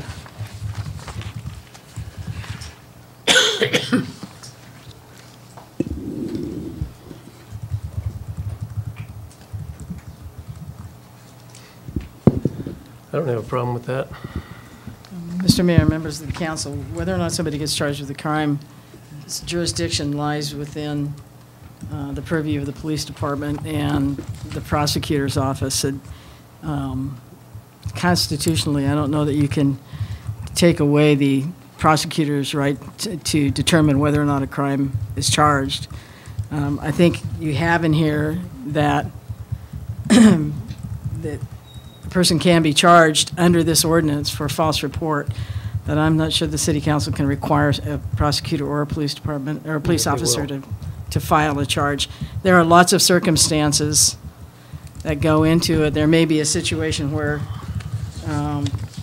it looks like there's false evidence, but you may not, false information, but you may not have enough evidence to go forward with it, and that makes it difficult. Okay. I mean, certainly, history has shown in similar kinds of ordinances, particularly like domestic violence ordinances, where false reports are made, there are charges brought for those kinds of things. So there's a history in law enforcement for trying to enforce these kinds of provisions, but I don't think you can force somebody to do it. Okay. Councilor Blakey. By changing that word, is there a chance that we're also trampling on people's rights of saying that you're innocent until proven guilty? If by putting the word "can" in there, are we implying that you're guilty and now you have to prove yourself innocent? Councilor Blake, that would be one way that you could look at it. But I also, question I ask is, by putting "can" in there, are we now nullifying one's Miranda rights? I'm sorry, could you say that again? By putting "can" in there, I could stand up. Are we nullifying one's Miranda rights? Okay. Miranda only applies if you're in custody and being interrogated. Pro Tem. Mr. Mayor, I mean, this clearly says charged with the crime, not convicted with the crime. So, and it also says falsely reports, which would be fraudulent. But, I mean, if the lawyer says it's unconstitutional, then I'll withdraw my motion. Okay.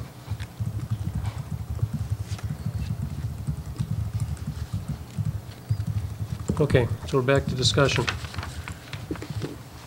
Further discussion? Had 2 amendments made. We have heard a lot of testimony tonight. We've been hearing testimony over the last 3 weeks. I'd agree with Councilor Blakey. I think the testimony's been pretty well split down the middle from everybody that we've heard here. And this is a tough issue. I still believe by approving this, I don't think we have trampled on anybody's civil rights. I think we make ourselves look like a more inclusive community, and so I'm going to support it. Councilor Daniel. I want to propose an amendment to section 38.5 exceptions, number 5. It would read, businesses, when the product or service will be used for ceremonial purposes against the business's owner's deeply held religious beliefs. Second.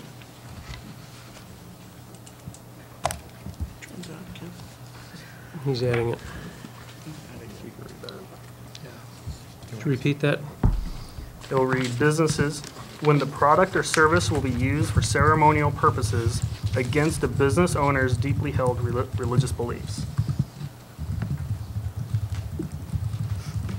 Okay, we have, what's that? We have a motion and a second. Discussion? Councilor Maldonado. Point of order. I'm the original motion maker. I get to state the case first. Okay. So the reason for my motion is we've heard stories in the paper, national TV, about the florist that's forced to provide flowers to an LGBT wedding, or the cake maker. It's one thing to say that, first of all, I'm against the ordinance regardless. But it's one thing if you want to make the case that, an innkeeper shouldn't be able to discriminate, because essentially all they're doing, they're ringing on a register, they get them the room. Same thing with a restaurant or any other place that's a business. However, when you're forcing someone to take part in a ceremony that oftentimes is religious, I think I would rather be on the side of too much religious liberty on that issue than too little. So like I said, it's geared towards people who would be forced to take part in a religious ceremony that they're opposed to. Councilor Maldonado. Do you also have a definition of religion? Because as far as I'm concerned, I can make up a religion and say I'm not going to make a cake for you because of X religion. I asked him if he had a definition for religion, because I was wondering if I could make up a religion and then say I am not going to make a cake or take your pictures for your wedding for X reason because of my deeply held religious belief that may be non-existent, but I get to make it up. I got a good answer for that. Okay, hang on. Councilor Blakey. My question was, I'm just wondering if the answer to your question doesn't already lie within the amendment that we just approved earlier for the further explanation of religious and what is a religious entity. Is that already defining what you're trying to get to? I think first let me answer. Sorry, Mr. Mayor. Well, being double barreled. Well, RJ was kind of holding his hand up. I just Pro wanted tem. to refute what Councilor Maldonado was saying. I believe the courts have already decided what a correct definition of religion is. It's gone up to the Supreme Court. It's been hashed out over and over. It's pretty obvious. Councilor Daniel. Councilor Maldonado, also the amendment that you literally just made a few minutes ago also referenced two religious organizations. So I would just ask the same question. How would you define it? Because you literally just made a similar amendment.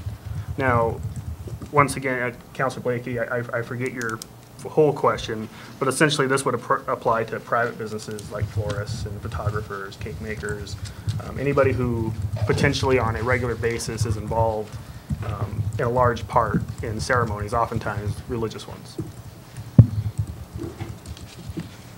Councilor Blakey. I guess may I ask one of the what-if questions then? Where's that start and where's that end? Could that person under their religious, using what you're saying, could they then extend that to other races, to other folks? Could it be extended beyond that? Could it be used to discriminate against just a male or female in general? My most confident moment was following my dream when I'm me, looking fabulous, rocking my fro, going in a room. $10, Councilor Collins. I thought for a second there we were going to hear Martin Luther King's speech. But no.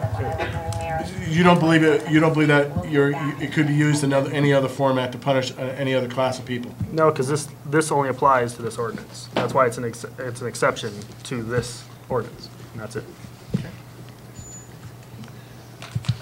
Mr. Mayor? Pro Tem. I agree with the amendment, and I think that,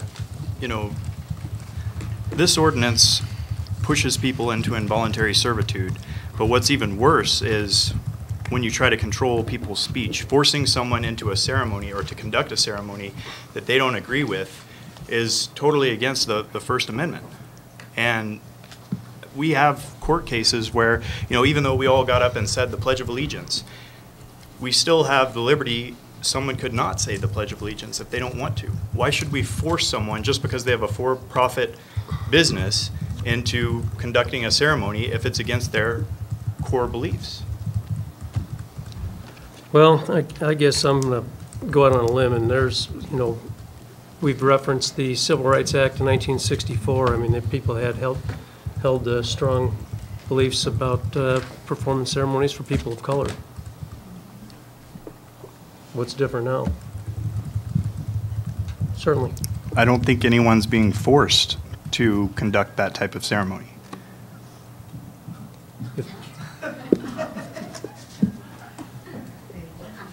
Under this ordinance, you would be forcing someone to conduct a ceremony. If someone wants to get married, that's fine. It's legal under the state of Idaho. They can go to the courthouse and get married. But why should I, if you're a pastor, should you be forced to do that ceremony if you don't want to? They're specifically excluded under this ordinance. Councilor Maldonado. I'm also pretty certain that it's already illegal to discriminate based on race and gender, which would be a colored wedding or a African-American what have you wedding. Sorry. Yep. Oh my goodness. Sorry. It is already illegal to discriminate against somebody based upon their race. So you are, I guess, forced to perform that wedding. You can't discriminate because that person is black or Hispanic or what have you, which is exactly what this ordinance would be doing. Again, making it just equal for everybody. Councilor Blakey. I'm comfortable with the fact that the churches are protected. Years ago, a pastor friend of mine who is no longer in the Valley, he's a church in Vancouver, Washington, would tell me some of the more interesting stories that pastors run into and some of the requests that you get for weddings. And some of them are quite different. Like, I would like to bring my horse to the wedding. Could we please have a motorcycle? Can we have the motorcycle up in front of the church? Can we wear bathing suits? And you laugh at that, but those have been requests that this pastor has heard over the years. And he has said no to those requests. And I am comfortable with the language in our document here that the church is protected from doing something that the pastor, the priest, is not comfortable doing in his church based on the beliefs of his church or his denomination.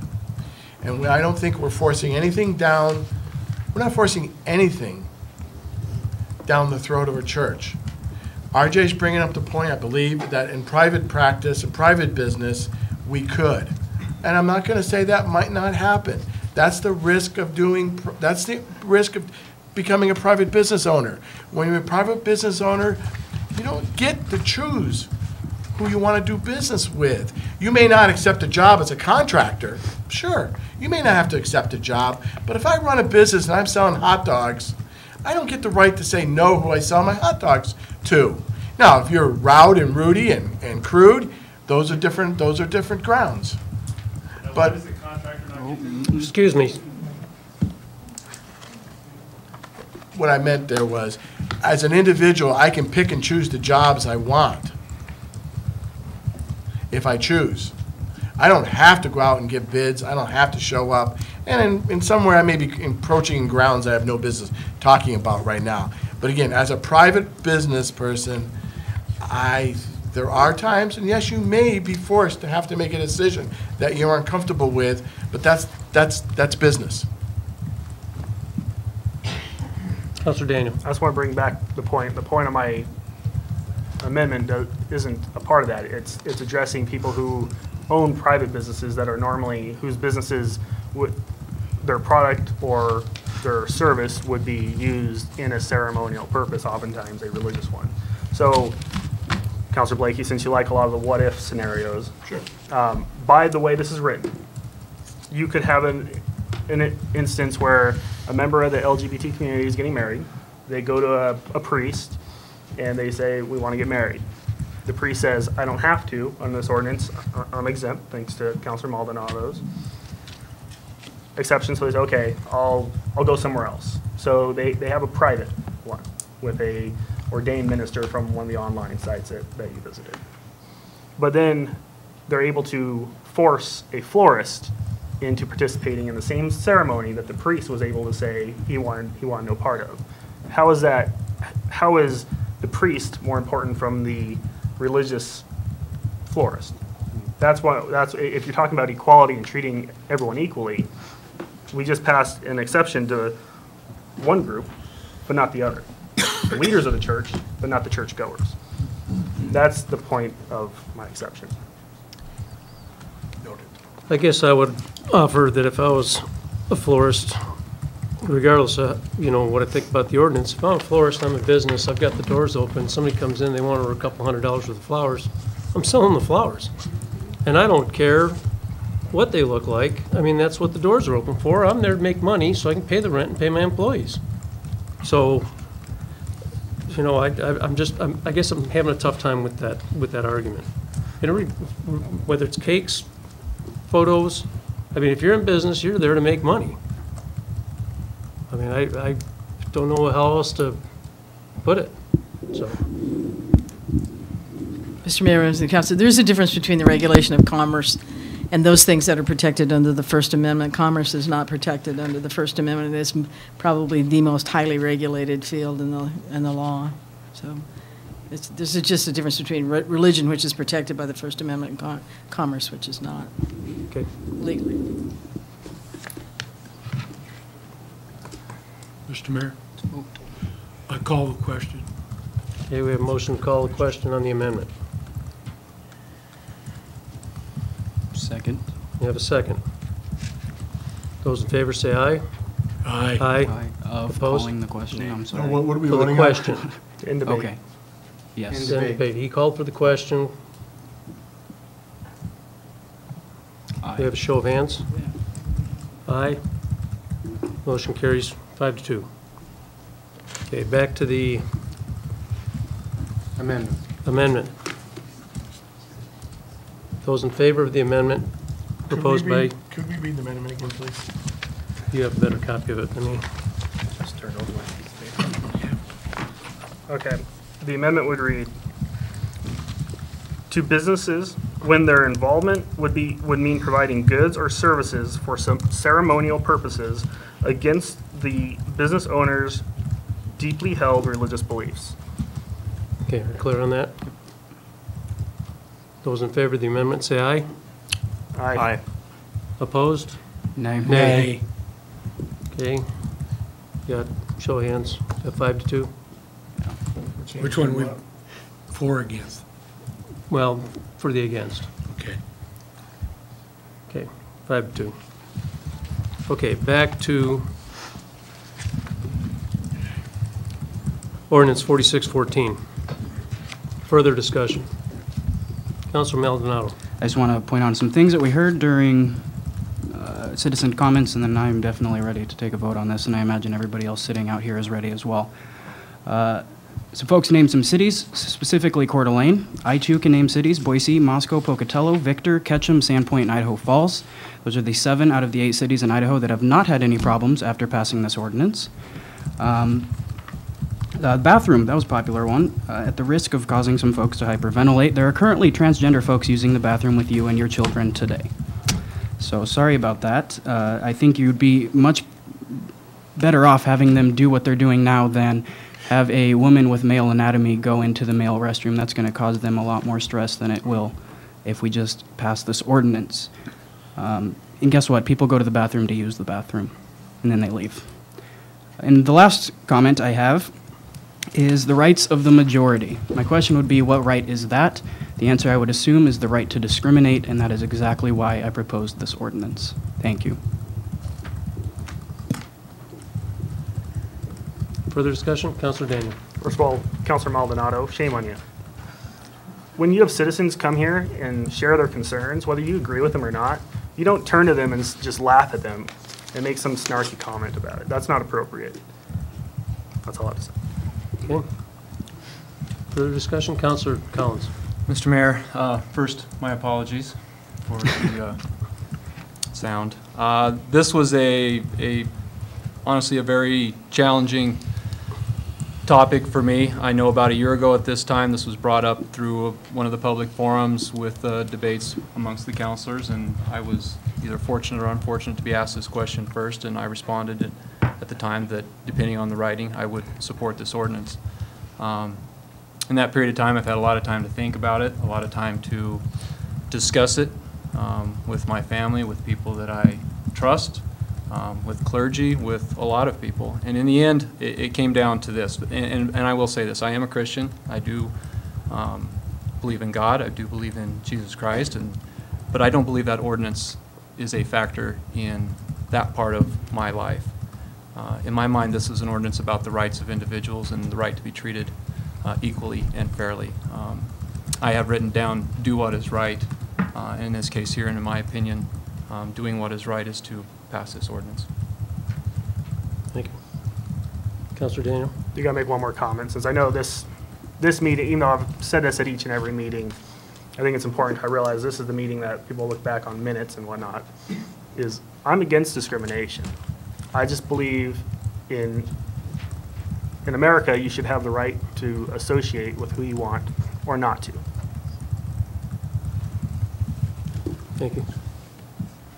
Pro Tem? Mr. Mayor, I agree with Councilor Daniel's comments, and I also want to point out that at the beginning of this whole process, Councilor Daniel and I brought up a proclamation to where we would put out that we, as citizens of Lewiston and the City Council, oppose discrimination in all forms, and that was rejected by this council. I just disagree with the heavy-handed, coercive nature of all of this, and it's just, it's turning us into government bullies. So. Okay. Further comments? Well, I'll back up Councilor Collins, because I've talked to quite a few folks, and I've had people call me up that were dead set against this. I'll be honest, but I've been polite and listened to their concerns. Talking with my wife and family and a mutual friend who is a pastor at one of the local churches, and it's kind of a non-denominational church, so you'd kind of expect that's the side that they would come down on. Nobody got real biblical or anything like that.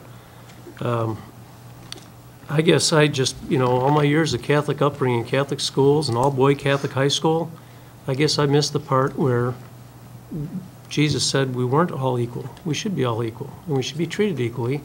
And that's why I support this. I just don't see this as being a heavy-handed intrusion into government, or government into people's personal lives.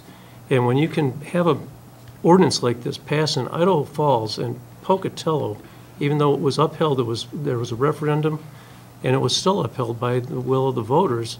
And we're talking some real bastions of deeply held religious views, southeastern Idaho. To me, that says something. You know, we're a lot more diverse up here, people. And I've lived down there, so I can tell you. So I would say it's right or wrong. I'm voting for it because I think it's the right thing to do for our community, and that's it. I'll, you know, wherever the chips fall, I'll support this. That being said, any further discussion? Okay, all those in favor of approving ordinance 4614, say aye. Aye. Opposed? Nay. Okay, motion carries 5-2. Okay. Thank you, everybody, for the testimony, for sticking around. Thank you, council, for the discussion. I think we should probably take a brief 5-minute recess to let the room clear out and some of us can go use the facility. Deal with the waterfalls.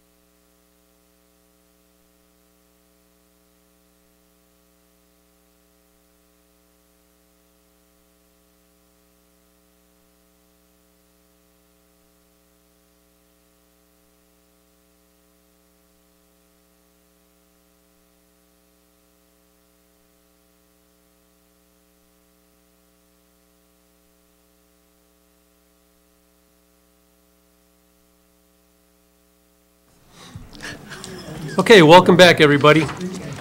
Once again, before I continue with the rest of the active agenda, thanks again for everybody, their participation in a long and testimony-filled meeting. Moving on, we have item B, which is ordinance 4615, possible third reading and adoption. This is amending City Code Section 35-32-4, increasing the speed limit on a section of Old Spiral Highway from 25 miles per hour to 35 miles per hour. Entertain a motion to read ordinance 4615 for the third time. So moved. Second. By title only, suspending the rules. Same motion? Okay. Those in favor say aye. Aye. Opposed? Motion carries 7-0. Approving the third reading of ordinance 4615 by title only, suspending the rules. An ordinance of the City of Lewiston, amending Lewiston City Code, Section 35-32-4, increasing the speed limit on a section of Old Spiral Highway from 25 miles per hour to 35 miles per hour and providing an effective date. Okay, councilors, ordinance 4615 has been read for the third time. I'll entertain a motion to approve ordinance 4615. So moved. Motion's been made and seconded. Or we have a second? Second. Okay. Any discussion? Councilor Blakey. This is a little bit related. Just to point out, I believe that this change will take place in part of the property that's considered in the area of impact.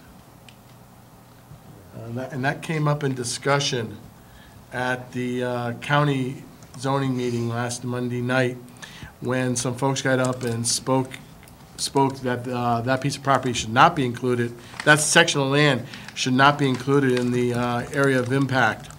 And it was approved that it was included by the county commissioners, but I believe this is that little island of land that we put back in after there was The discussion about 77 removing. acres. Yeah, it was discussion after it was removing, so just pointing it out. Actually, I believe that's it's city limits to the county line is what we're talking about. And the chief Mr. Davies. Mayor, council, that is correct. It's just from the city limits down to the Old Spiral Highway. Thank you. So And it is 35 above that. So does that, but my question is some of this in that area of impact? My understanding is the area of city impact is outside the city limits. This is all within the Oh, city limits. thank you for correcting me. Thank you. Okay. Okay, those in favor of, further discussion? Those in favor of approving ordinance 4615, say aye. Aye. Aye. Opposed? Motion carries 7-0. Next up, Resolution 2014-63. This is approving a contract for engineering services between the city and Horrocks Engineers, Inc. for engineering services for the Snake River Avenue project from Southway Bridge to 11th Avenue. I'll entertain a motion to read Resolution 2014, or is this to approve? Approve Resolution. Yes, approve. 2014-63. Thank you. By title only, suspending the rules. So moved. There's an Second. rule that applies to titles for Okay. resolutions. Thanks for keeping me on track. Is there any discussion? I'm sorry, who Yes. moved and seconded? I moved. Second. Thank you. Mr. Mayor. Councilor Randall. I think we, a few years ago, had a little discussion about this. There were some people upset about the roundabout, and they were under the impression that this section of road that we're discussing tonight was included in that project. And what I'd like to know is the funding. Where is the money coming from? How much are we putting up? Has this money already been set aside previously? Just hasn't been used. This is for the design phase. Mr. Davies, could you come down?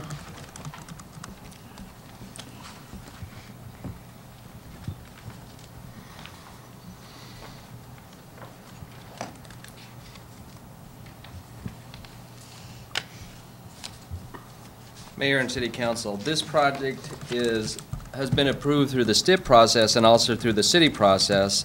The amount of money that's funded the project is estimated to be about a little over $1 million. Our share of it would be to typical at the federal level, which would be 7.34%, or $77,000 when it's all said and done. That includes design and construction at this point. I got to read this because it's been a while since I've looked at it. We are going through the design phase. The money currently is in the budget for the our share of the design of it, which is set at $160,000. So we'd pay our 7.34% of that. So what's that? Roughly $12,000, somewhere in there. So that's in the budget. When it comes for construction, that money has not been set aside and it has not been budgeted at this point until we get to actually a design year or a construction year. And at that point, council will again see an agreement between the state and the city for final construction. Okay. Is everybody clear on that? For design right now. Okay. All those in favor of Resolution 2014-63, say aye. Aye. Aye. Aye. Opposed? Motion carries 7-0. Okay, next up, Resolution 2014-59. This is approving a collective bargaining agreement between the city and the Fraternal Order of Police, Lewis Clark Lodge 10, for 3 years, commencing October 1, 2014. Mr. Bennett, you want to introduce this? Yes, thank you, Mayor and members of the council. This is the most recent negotiation session for labor negotiations that the city has undergone with one of the 3 labor unions represented here, representing employees of the city of Lewiston. This is the police union, the Fraternal Order of Police. The last agreement was a 3-year agreement that expires or expired on September 30th of this year. The following agreement, as the mayor said, would be for an additional 3-year period. This followed a number of months of negotiation with both the employees of the local of the Fraternal Order of Police and representatives from the parent organization in Portland. We believe that this is a very fair agreement. The negotiations went very smoothly. There are not a lot of changes to the agreement from the previous agreement. The monetary issues are basically a 2.5% cost of living increase, and that's for each year of the contract. Other than that, there are no other significant remuneration clauses within the ordinance, no significant changes to the language.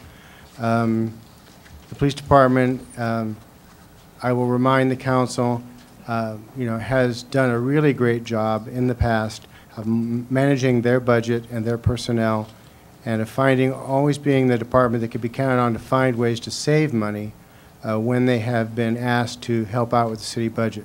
A number of years ago, when the city was in a real financial bind, it was the police department that stepped up and volunteered to take less in order to help balance the budget. So I don't think we have any complaints with how we have been treated and how we are treating the Fraternal Order of Police and our police department.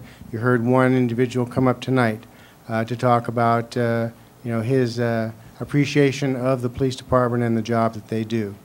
So we think that the process has gone very smoothly and very fairly, and we would recommend that the council adopt Resolution 2014-59 and set into place the new collective bargaining agreement for the next 3 years. Thank you. Okay, councilors, I'll entertain a motion to approve Resolution 2014-55. So Or moved. 59, sorry. Second. We have a motion and a second. Is there discussion? Mr. Mayor. Council Rattle.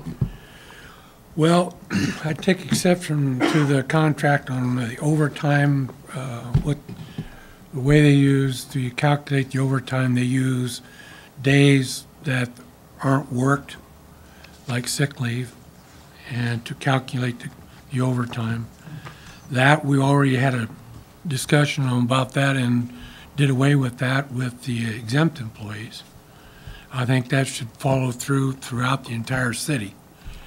Then the other one I have a problem with is 2.5 every year out of the 3 years. That, to me, is just a spiraling increase. It compounds like compound interest in a bank. So, I mean, if we're going to do any increases, we'll just keep it to the CPI. And my experience in the private industry is usually in a 3-year contract, your first year, there is no increase. Maybe if there's money in the coffers, they'll give you a signing bonus, but there is no change in your salary. So, other than that, I have no problems with the police contract, but those two things have really bothered me, so I'd have to vote no against the contract, just for those reasons. Okay. Further discussion? Councilor Blakey? Looking down the road, we have the firemen's discussion coming up, contract, we'll be coming up and discussing that in the springtime, I believe. Am I correct, Mr. Bennett? It'll probably be in the late spring, yes. Late spring, okay. I would encourage somebody, I'm careful making a recommendation like this. I may end up volunteering myself, and that's not the intent here. But probably one of us should have been involved. We talked about it. We talked about in the springtime being involved with negotiation. We talked about should they be open to the public, should one of us attend, and as I believe none of us made any of the negotiation meetings. I could be wrong in saying that, but I don't think any of us made it there. Shame on me, shame on any of us. Maybe not shame on anybody. But going forward, I could see where we might want to have a place at the table, at least for discussion and observation. And so I would encourage, when it comes time for the firemen's, that we place one of us or some of us at the table to really address some of the concerns that Jed has, because the same issues he's talking there will be coming up in the firemen's discussion. So I think we should have somebody there. Okay. No, I would say, Councilor Randall does have a point, and I think you have a point also, and maybe that is something you need to take a look at. In the meantime, we've had a management team sit down with the union negotiating team, and that's what these people are paid to do, is to come up with an agreement. This is what they presented to us, so I'll go ahead and support it, but looking forward, maybe there's some things we can do. Any other discussion? Okay, all those in favor of Resolution 2014-59, say aye. Aye. Opposed? Nay. Motion carries 6-1. Okay, next up, Resolution 2014-67. This is an approving an agreement which amends the 2007 agreement for the maintenance and operation of the Jackson Baldwin Falls between the city and Jackson's Pay It Forward Foundation. Mr. Barker is going to address that. Okay. Councilor Blakey? Yes, I need to point out that I have a working relationship. I work with Scott Baldwin. His wife is a chair of the foundation, and I have a working relation with Scott Baldwin. I do not believe my relationship will interfere with my vote on this issue, but I wanted to point that out. Okay. Council have a problem with Councilor Blakey participating in the vote? Okay, thank you for the disclosure. Mr. Barker?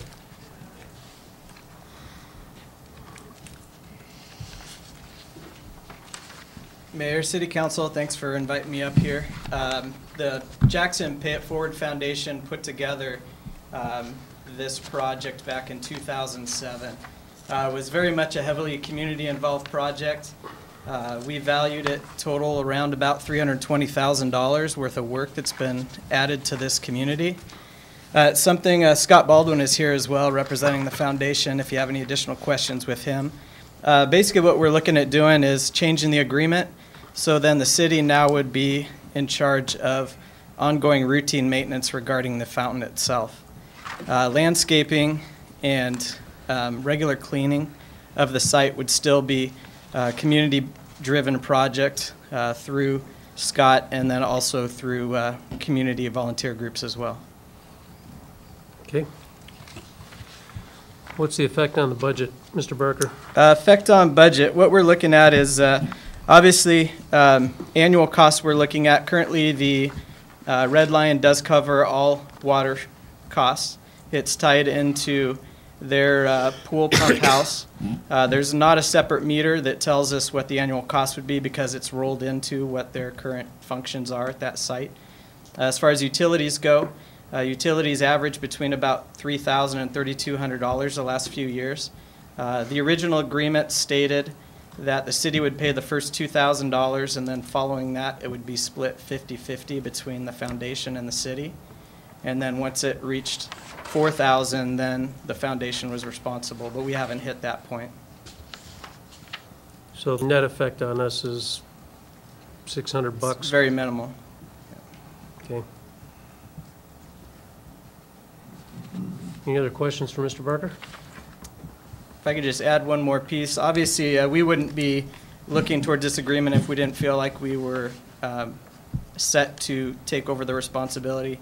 We do feel it enhances and continues to fit in with what we've done between Locomotive Park and the hillside there that we already maintain, the lower portion of it. We have a licensed electrician, plumber, and landscape architect on site as well. So we feel like, especially after seeing Scott try and punt his way through working the system, it may be in better hands now. Okay. Any other questions? Okay. Those in favor of approving Resolution 2014-67, say aye. Aye. Opposed? Motion carries 7-0. Thank you, Mr. Barker. Thank you, Mr. Baldwin. All right, next up, vouchers payable, 9/26/14 through 10/9/14 in the amount of, to Albertsons, in the amount of $14.33. I'll entertain a motion to approve vouchers payable to Albertsons with Counselor Daniel abstaining. So moved. Second. Motion's been made and seconded. Any discussion? All those in favor say aye. Aye. Opposed? Motion carries 6-0 with Counselor Daniel abstaining. Okay, next up is Ordinance 4616, first reading. This is amending City Code Section 31-85D, providing for the renaming of streets by resolution. I'll entertain a motion to read Ordinance 4616 for the first time by title only, suspending the rules. So moved. Second. Okay, discussion. Councilor Randall? I just wanted the folks to know that currently it's done by ordinance, so that's what we're just asking, to change from ordinance to resolution on Okay. Thank you. Further discussion? All those in favor of reading Ordinance 4616 for the first time, say aye. Aye. Aye. Opposed? Motion carries 7-0. Approving the first reading of Ordinance 4616 by title only. An ordinance of the City of Lewiston amending Lewiston City Code, Section 31-85D, providing for the naming of streets by resolution and providing an effective date. Okay. Thank you, Carrie. Next up is Ordinance 4619, possible first reading. Amending City Code Section 24-1, providing for an exception to discharging firearms if in defense of persons or property. I'll entertain a motion to read for the first time Ordinance 4619 by title only, suspending the rules. So moved. Second. Okay, motion's been made and seconded. Is there any discussion? Just a quick clarification on my agenda item here. It lists item title ordinance number 4629 on the front, and it says 4619 on the second page. Is that a? Yeah. That's on the new, that's on our new agenda, right? The ordinance number is correct, it was wrong on It was wrong on the. Thank you. Okay. You all clear on that? Okay, those in favor of reading Ordinance 4619 for the first time, say aye. Aye. Opposed? Motion carries 7-0. Approving the first reading of Ordinance 4619 by title only. An ordinance of the City of Lewiston amending Lewiston City Code, Section 24-1, providing for an exception to discharging firearms if in defense of persons or property and providing an effective date. Okay, well, that concludes our active agenda. Moving on to unfinished and new business. City councilor comments. Do we have any councilor comments this evening? Councilor Daniel. Don't forget to vote. And that would be next? Tuesday. Okay, thank you. Or until Friday. Oh, Friday at the courthouse.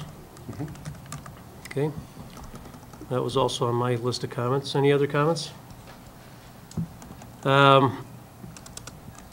Just one. I know we had a gentleman come down here and talk, but I wanted to congratulate Chris Hayes in his new position as chair of the Joint Airport Authority. And he's looking forward to taking on the extra responsibility, and everything I've heard is he's been doing a pretty swell job up there. So, and to thank Mr. McCann for his years as the chair. The other thing was, I don't know who in the room or who's watching had the opportunity to go downtown on Saturday. I got there a little late, but they had the downtown Pumpkin Palooza, and Beej was there from Parks and Rec, and he swore there was a good 3,500 to 4,000 people down there early in the afternoon. It was packed. By the time I got there still was quite a crowd, but it looked like it was really well attended. They were still rolling pumpkins down the hill. Everybody had a really good time. It was a beautiful day, so next year, if you have the opportunity, it's one of their biggest events, from what I understand. So the little girl that was dancing to the music in this chicken suit, she couldn't have been that tall, was hilarious.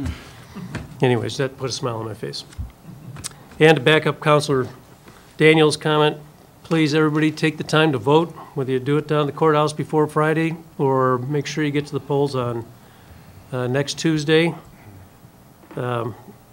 It's not only a right, I think it's an obligation to vote. Councilor Maldonado. I had an opportunity I went down and helped decorate for Winter Spirit down at Locomotive Park, and if the rest of the councilors have never done it, it's actually a pretty fun little thing. You get a tree and you drive by it and you recognize that that's your tree. So it's a fun little experience. They're doing it, they start at 9 a.m. every Saturday, and then the lighting is November 22nd. So if you have an opportunity, or anybody else watching or in the audience, it's a good, nice thing to do. Okay. Any other comments? I guess the last one, again, I'd just like to reiterate, I appreciate everybody's participation in the meetings over the last few weeks, and we'll move forward and we'll see what happens. Mr. Bennett, any city manager comments? Just a few, Mayor. A couple of reminders. November 3rd will be our next work session. We'll be talking about sidewalk construction and about the bicycle plan. And then on Saturday, November 8th, that will be the actual Veterans Day Parade at 11:11 downtown. It won't be on Veterans Day, which is Tuesday the 11th. So be there for the Veterans Parade on the 8th. The 10th is our council meeting, and then the 11th will be a holiday. That's the actual observation of Veterans Day. And the last thing I would note is that the Public Works Department is one of the few departments in the country that has received an accreditation from the American Public Works Association.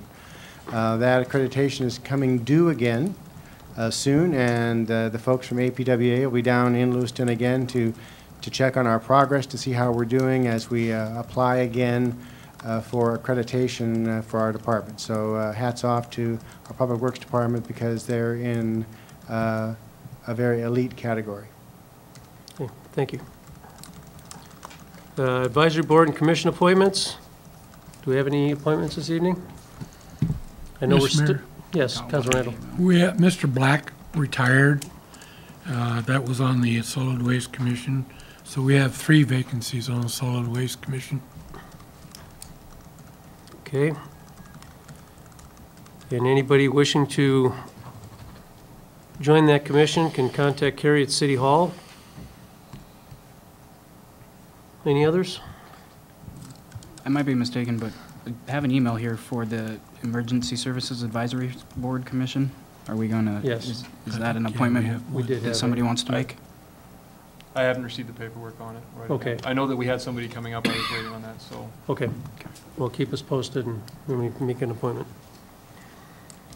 Okay. Future work session agenda topics. Do we have any other pressing needs people want to discuss? I think if anything comes up, we can probably squeeze it into the next Monday's meeting, so. Okay, well, with that, we will call this meeting adjourned. Thank you, everyone.